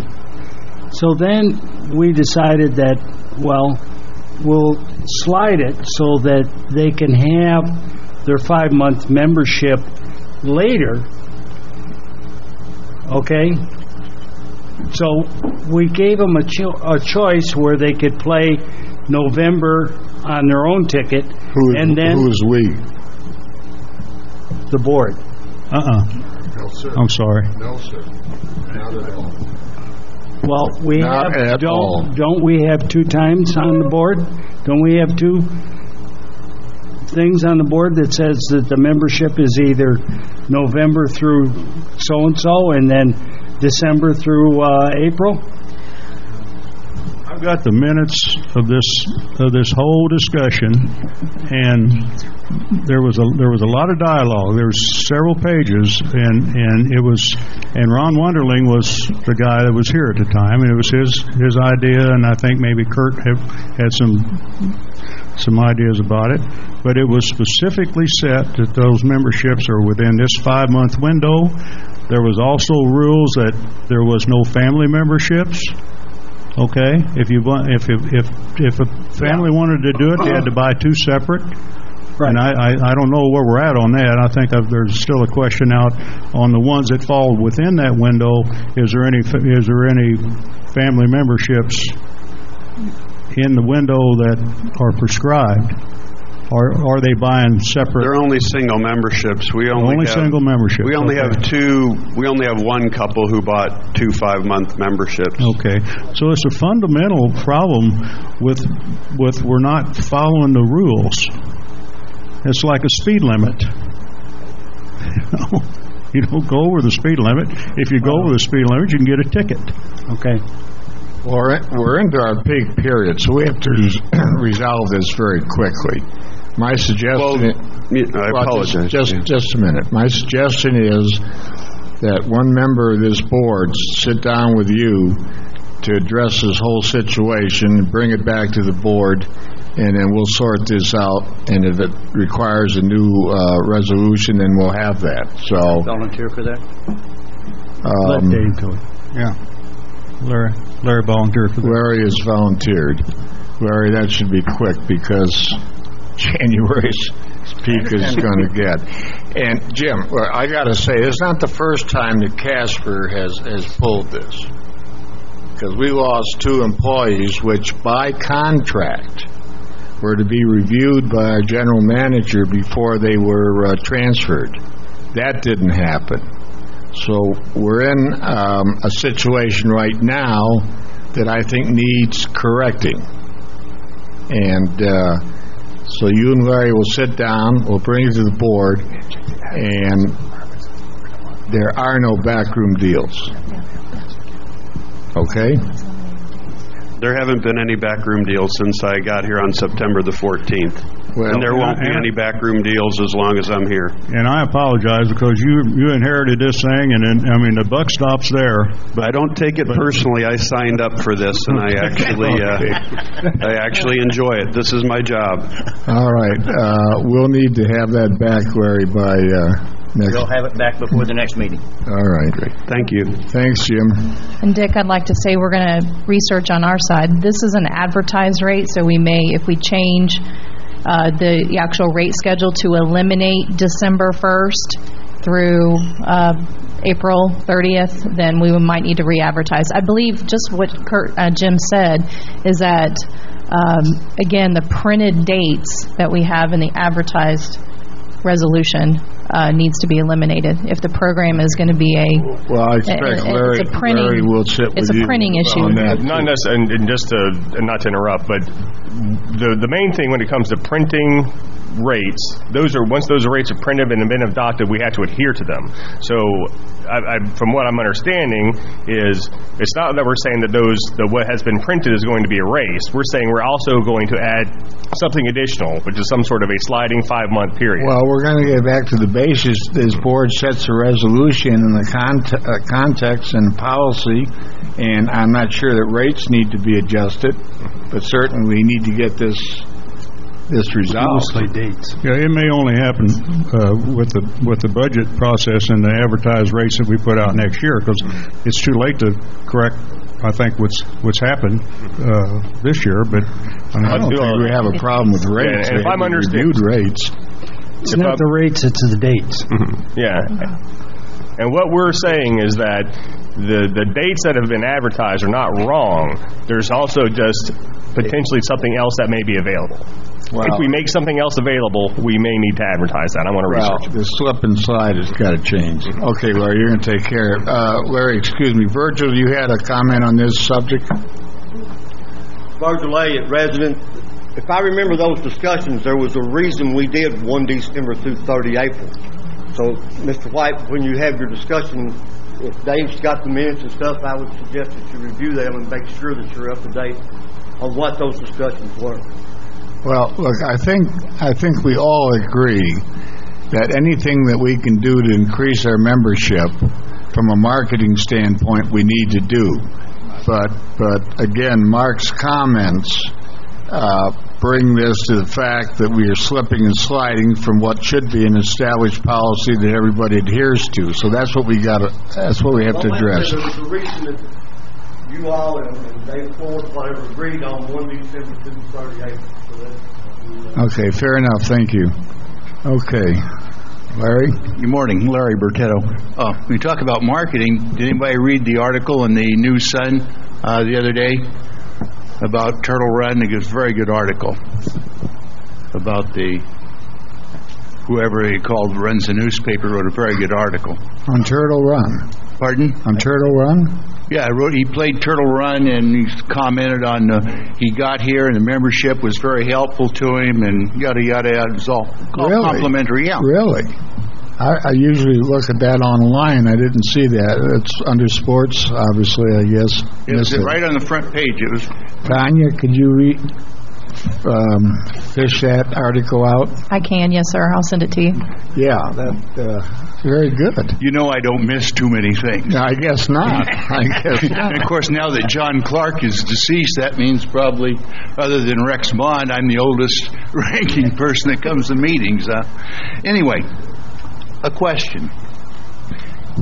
We reach a section in our board meeting, and we have unfinished business. And some of the items that I've looked at, or people have talked about in the last year or so, are in no particular order. Some of it was answered. Where do we stand in completing the barn for our equipment? Where do we stand with the Ponce de Leon project? Where do we stand? Those have been answered. So, okay. Let me finish, and then. All right. Then we go with, and this has been belabored for how long? What about code enforcement? We keep waiting for someone to respond. To be frank with you, since Jerry Geoff left 12 years ago, we had nobody gets off of their duff and does anything. And this is no reference to Mike, it's in reference to the guy that we got in code enforcement. We talked about building new signs. Is that still on? Now we've added drainage in Unit 5. We've added sidewalks for Ponce de Leon. We've talked about a marketing plan. And we talked about the EMS and fire station.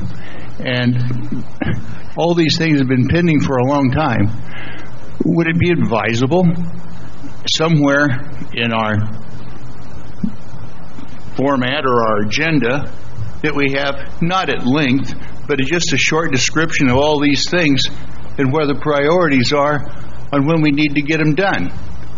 I mean, some of these things we've talked about year after year after year. Well, the signs are coming, and the board has been advised that there's been, a change to late January when they're going to be installed?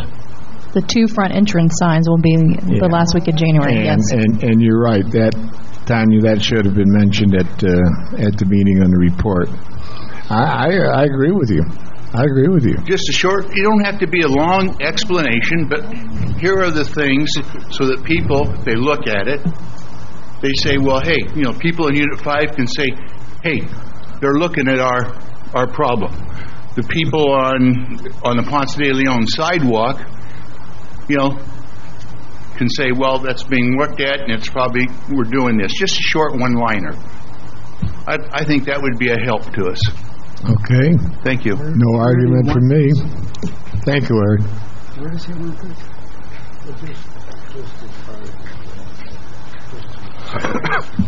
Good morning, Bill Norcross, resident on the Golf Committee, Chairman. I have a couple of questions, and I don't know how to approach it without stepping on somebody's toes. For a couple of years now, I've requested a couple of things be done. One was a speaker to be put on the grassy area out there to reinstall it, and another one to paint lines on the driving range, horizontal, so we don't have people getting boxed in and upset and possible accidents. Now, I asked Dave Ford, for the length of time he was here, to please ask to have it done, fixed. And it doesn't seem to be acted upon. Now, what is the procedure? Who do I see? I know Jim he's heard this in the meetings a couple of times, and they said painting the lines, well, we're gonna buy a machine, $1,500. Okay, fine, which is a great idea because you could paint more lines with it. You could paint parking area lines. You could put crosswalk lines, whatever. But the speaker system, it just has to be reattached, and it's a functional thing because people don't know when their starting time. Is it 5 minutes of 12, or is it 5 minutes of 1, or afterwards? It's a frustrating type of thing. So it's just a matter of communications. So do I have to put an RFP? Who do I see? Do I run through Jim here to make sure everybody knows about it? I've spoken to a couple of you guys on the side, but I mean... Watch it. Remember what I told you about that? I have to make sure there's only one of you. I told you about that. All right, so look, I really appreciate all the work that's being done at the golf course, and I think all the golfers do too. But, just a couple of simple things like fixing a speaker, putting lines appropriate. You're talking about the speaker there in the golf cart parking area? No, the speaker that's on the cart barn. The Boston thing, cart barn. He's talking about to the north side of the cart barn, where they gather like on a Wednesday for the Doug Cole group to go out. Wednesday is a group there. There's about 90 people. You have no idea when it's been released. All right, so who do I see? Can I say something? We're cleaning the barns where the maintenance area is being moved. We found 2 speakers. We are in the process, and I've talked to Jim about putting a speaker where Bill's talking about. Bill never came to me, so I didn't know anything about this, which I'm surprised because there you go. There you go. Now I know. We are in the process of putting a speaker out there. All right. With no cost except for just the wiring. What are these lines you're talking about? I don't know what his lines. I don't deal with lines. So. All right. I hope not. The lines on the driving range are just, I guess you want to call vertical parking. In other words, it'd be like what do they call that? A suit. It's haloquin or whatever it is. Diagonal. Yeah, it's diagonal, whatever it is. And it just makes it more functional, more professional, more it makes it safer because the parking would be this way instead of this way. So it's a simple little thing, and the parking area out back where all the golf carts are and back of the clubhouse, if we could just pick up 1 or 2 more parking spaces, that would be a good deal, because it's really crowded out there. Well, why don't you put that in the form of communication to Jim with a copy to the board, and you get some action. Okay? I'll just submit my many copies. All right, thanks a lot. Appreciate it. Okay, Bill. Tom Costy, resident and member of the golf club.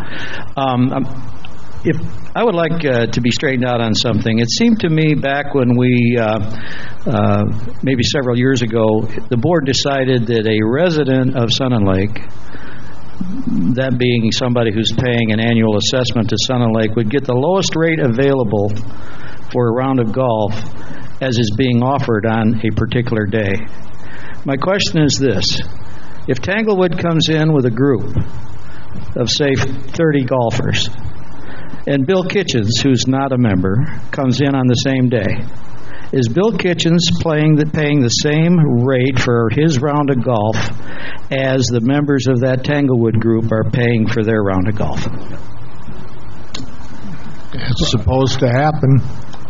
I don't think that's the way I remember it. I don't think it happens that way. It's not happening. I don't either. It, as I understand it, it's, and this is just my understanding, that it is the lowest advertised rate, not a group rate.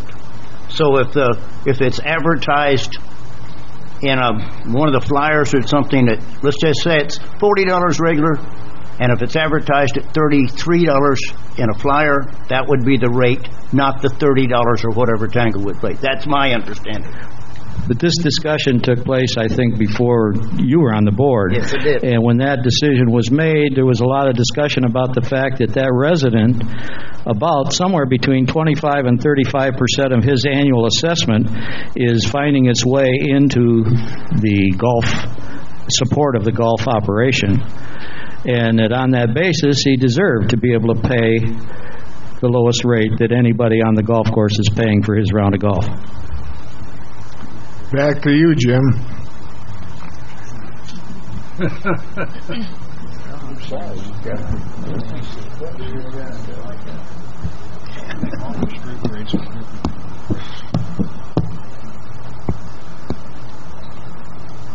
Jim Kurtzborn, General Manager, Sun and Lake Golf Club, Billy Casper. I'm not intricately aware with really what we're talking about with these rates. I do know that for groups that we do discount rates to procure groups to play at times that are less desirable to the membership. So I can do research, and I will definitely bring to the May budget meeting, my estimations of how our budget will change if we eliminate those groups. Because we do give them preferential pricing, and if we don't, they're not going to come. So it's pretty much that's the bottom line on the groups. We do it to meet our budget and to, defer what the income from dues would be. So in other words, Tanglewood, when they play on Tuesday morning, I believe, brings us 60 or 70 players, and they play for a rate less than the advertised rate for Sun and Lake.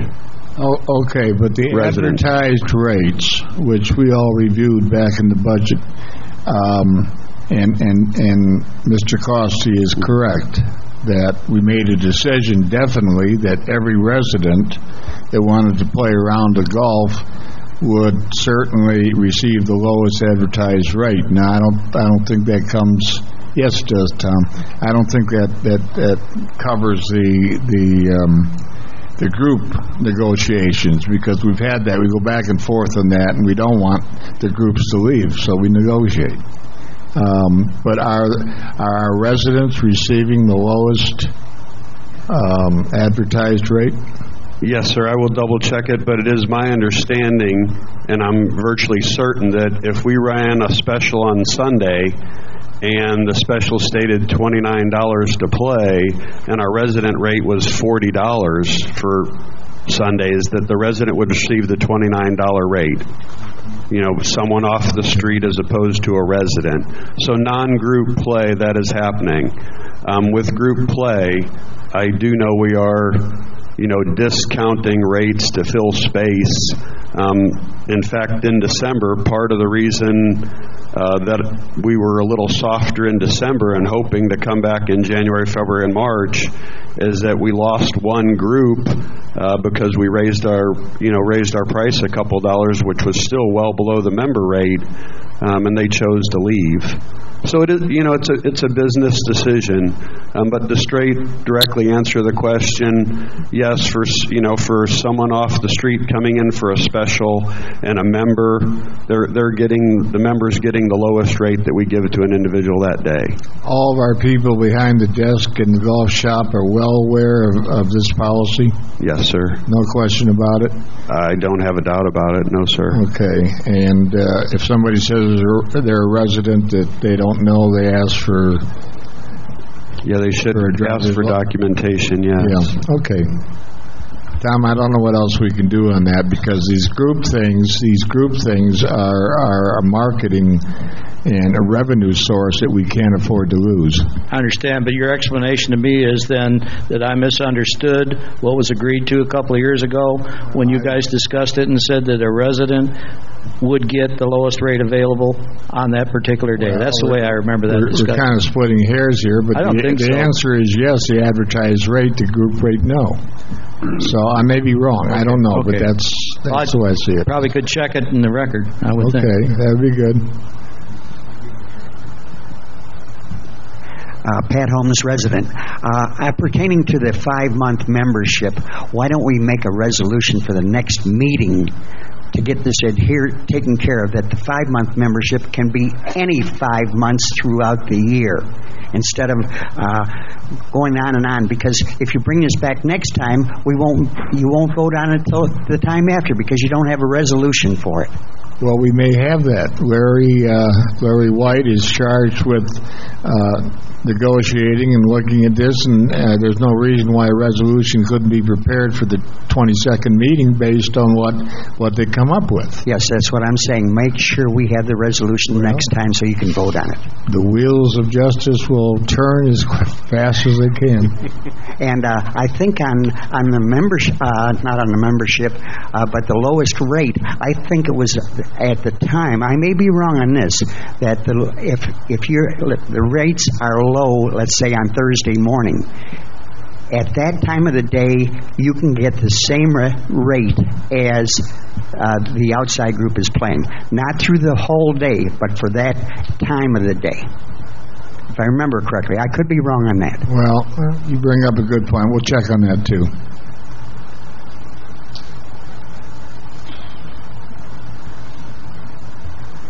Rex Bond, a resident of Sun and Lake. I lost my notes, so I have forgotten whose place we would go to for lunch today. But if you'll follow Dick Miller, it'll be perfectly all right. All of this discussion is fine. However, this board and you people as ratepayers pay folks to manage the district. 80% of the questions that you have raised should be dealt with the general manager. Folks out here in the audience that have questions about the management of the district, go to your general manager. Call her. I haven't spoken to her, but call her and set up an appointment if you have a problem. But when it comes to policy, with you folks having to dictate policy, you're taking a lot of time of all these people out here. And it's a pretty good crowd because we don't normally have this many, but I understand that you're not going to take up a collection, so we can be perfectly comfortable. But you don't bypass the management. They have a job to do. And if you outline what that is, and I notice some changes being made in some of the publications, then everybody should be all right. So direct your comments to them. For instance, golf. Some of you have heard that we have 2 beautiful golf courses, and we do. But we should have an active golf committee to come before this board and present the requirements of the golf operation. For if all the golfers, 200 plus of them, came down here and had to get permission from you folks, you'd have a full-time job, and you could probably make another $5 or $10 a month. But you certainly need a golf committee. Yes, it'll have to be a sunshine committee. There'll be no backroom, smoke-filled rooms making those decisions. Rex, we do have a golf committee. I beg your pardon? We do have a golf committee, and if you were, you might have been distracted, but Mr. Norcross is the chairman of that golf committee. Is that appointed by the Board of Supervisors? Yes, it was. And when do they meet, and what kind of a notice do they give? Second Tuesday every month. Tuesday night every month. Tuesday in the morning, 9 o'clock, the second Tuesday of the month. And you represent the golf community here. I appreciate that. I've lived here 20 or 30 years and never did know that. But that's the way it ought to be. And if they have a problem, then they need to work it out with him. And if he can't work it out, then you come to the board and let the board handle it. Drainage. Very little has been said about drainage. You have major drainage problems in this district. They're going to have to be fixed. It's going to take money. And we're in some discussion, I believe, with different property owners about who's going to pay. This board will have to figure that out. Drainage affects everybody in this district, not just 5, 6, or 7 people. I don't live near Phase 5, but I have drainage problems, and other places around in this district, we have serious drainage problems. They have been ignored. So we need to do something about that. I want to say that we need to put on our list of improvements, and we've taken care of everybody but the group I'm going to speak about, and that's Little League Baseball. We don't have anything for the kids like this. It's like this. Somewhere along the way, we need to come up and set aside some area that we can build or have the county participate in a Little League ball field out here. We've taken care of everybody else in the basketball, kickball, golf, swimming, and things like, pickleball. I forgot about that. That's very important. So we've got some programs that we need to be pushing along. Yes, we do have young kids that live out here, and young parents go out to the Y, some of them that I know, have to take their kids out there because of the lack of facilities for that age group. The other thing I'm just going to mention, and then I've finished, and that'll be a blessing to most of you, Mr. Halbig. We have to be very careful in establishing rates that we do not charge the public more or out of proportion to what we charge our local residents. Because we have admitted publicly that our facilities are supported by the public, and we offer them to the public, and they can use them. But then when we get around to talking about the do, re, mi, fa, sol, la, si, it's money. Therefore, that's where we change gears. That is more important to the public. Rex, let's be clear about this. Sorry? The facilities that we develop here in Sun and Lake, the recreational facilities, are bought and paid for and supported by the residents of this district. And they come first. So what we have is a two-tiered system for our clubs, our pickleball, and swimming and so forth. Our residents get one rate. The general public, if they want to take advantage of our facilities, they get another rate. And that is perfectly acceptable. Everybody has endorsed this for several years, so that is clear. What we were talking about this morning about the basketball court is that when we accept county money for a facility, then we're obligated to open that facility to the general public. And the only situation, correct me if I'm wrong, Tennille, is on the basketball court. Is that correct? In the playgrounds and the picnic, this whole area out here, aside from the pool, is all open for public use. Okay, outside of the pool. Right. Okay, so there you go. Yeah. I'm just saying we must be fair and equitable in our charges, not just to the residents of Sun and Lake, but to the public in addition to Sun and Lake. I think we've done that, and none of these fees, just so you know, none of these fees come anywhere close to supporting the expenses connected with those facilities. So whether it's golf or pool or pickleball or so forth, this is a community amenity that's supported by the residents. So they get first crack. I appreciate your time. Thank you. Thank you.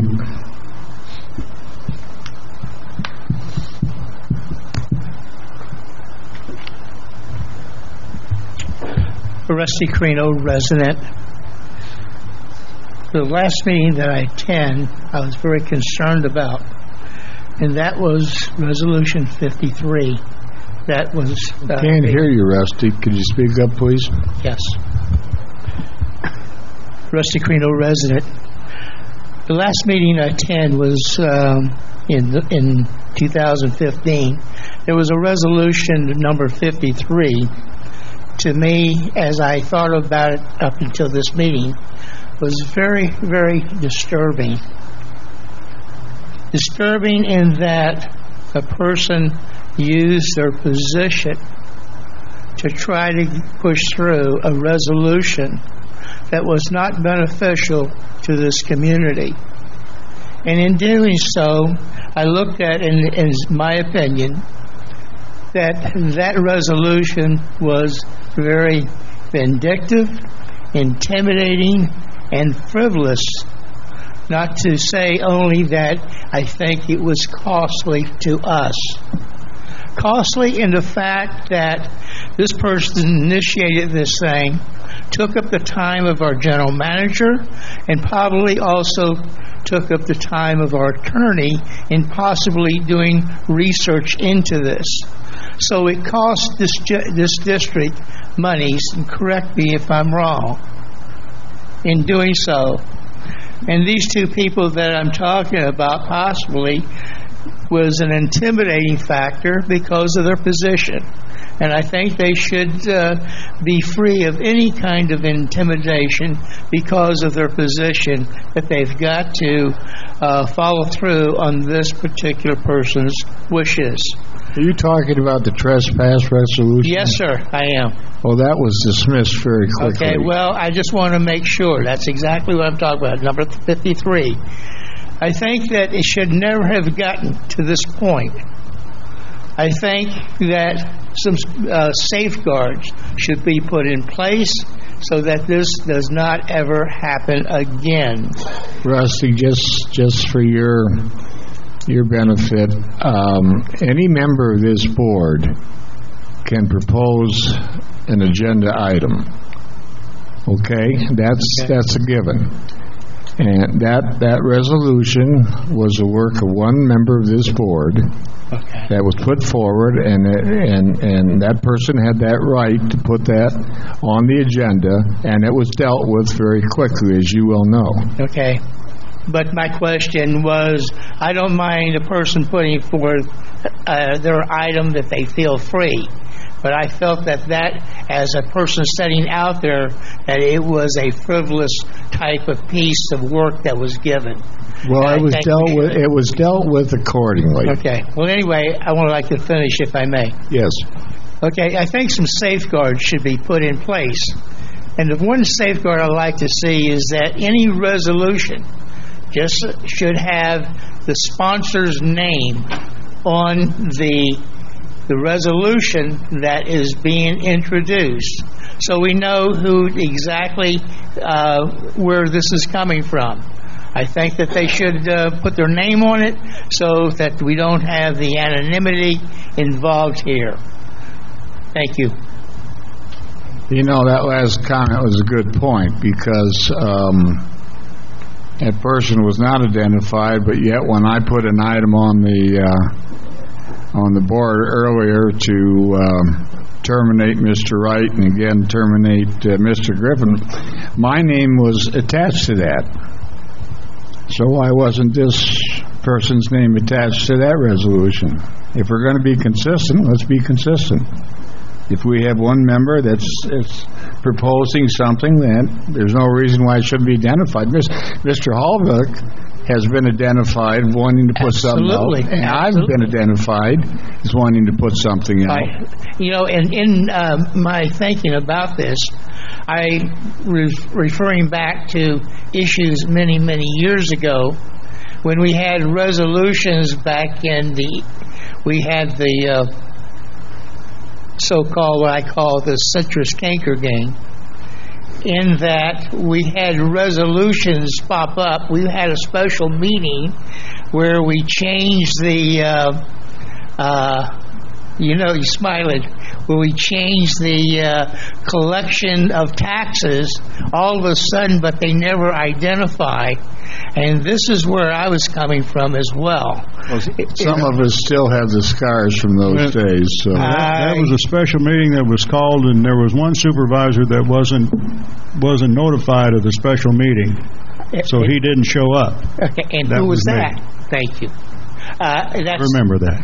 Okay, so this was my intent when I'm saying I think it's just like anonymous letters to the editor. They won't publish them. I feel the same way, should be in the same vein as resolutions. Thank you. Okay, thank you, Rusty. Anybody else? Back to the board. I guess we're talked out. Meeting is adjourned.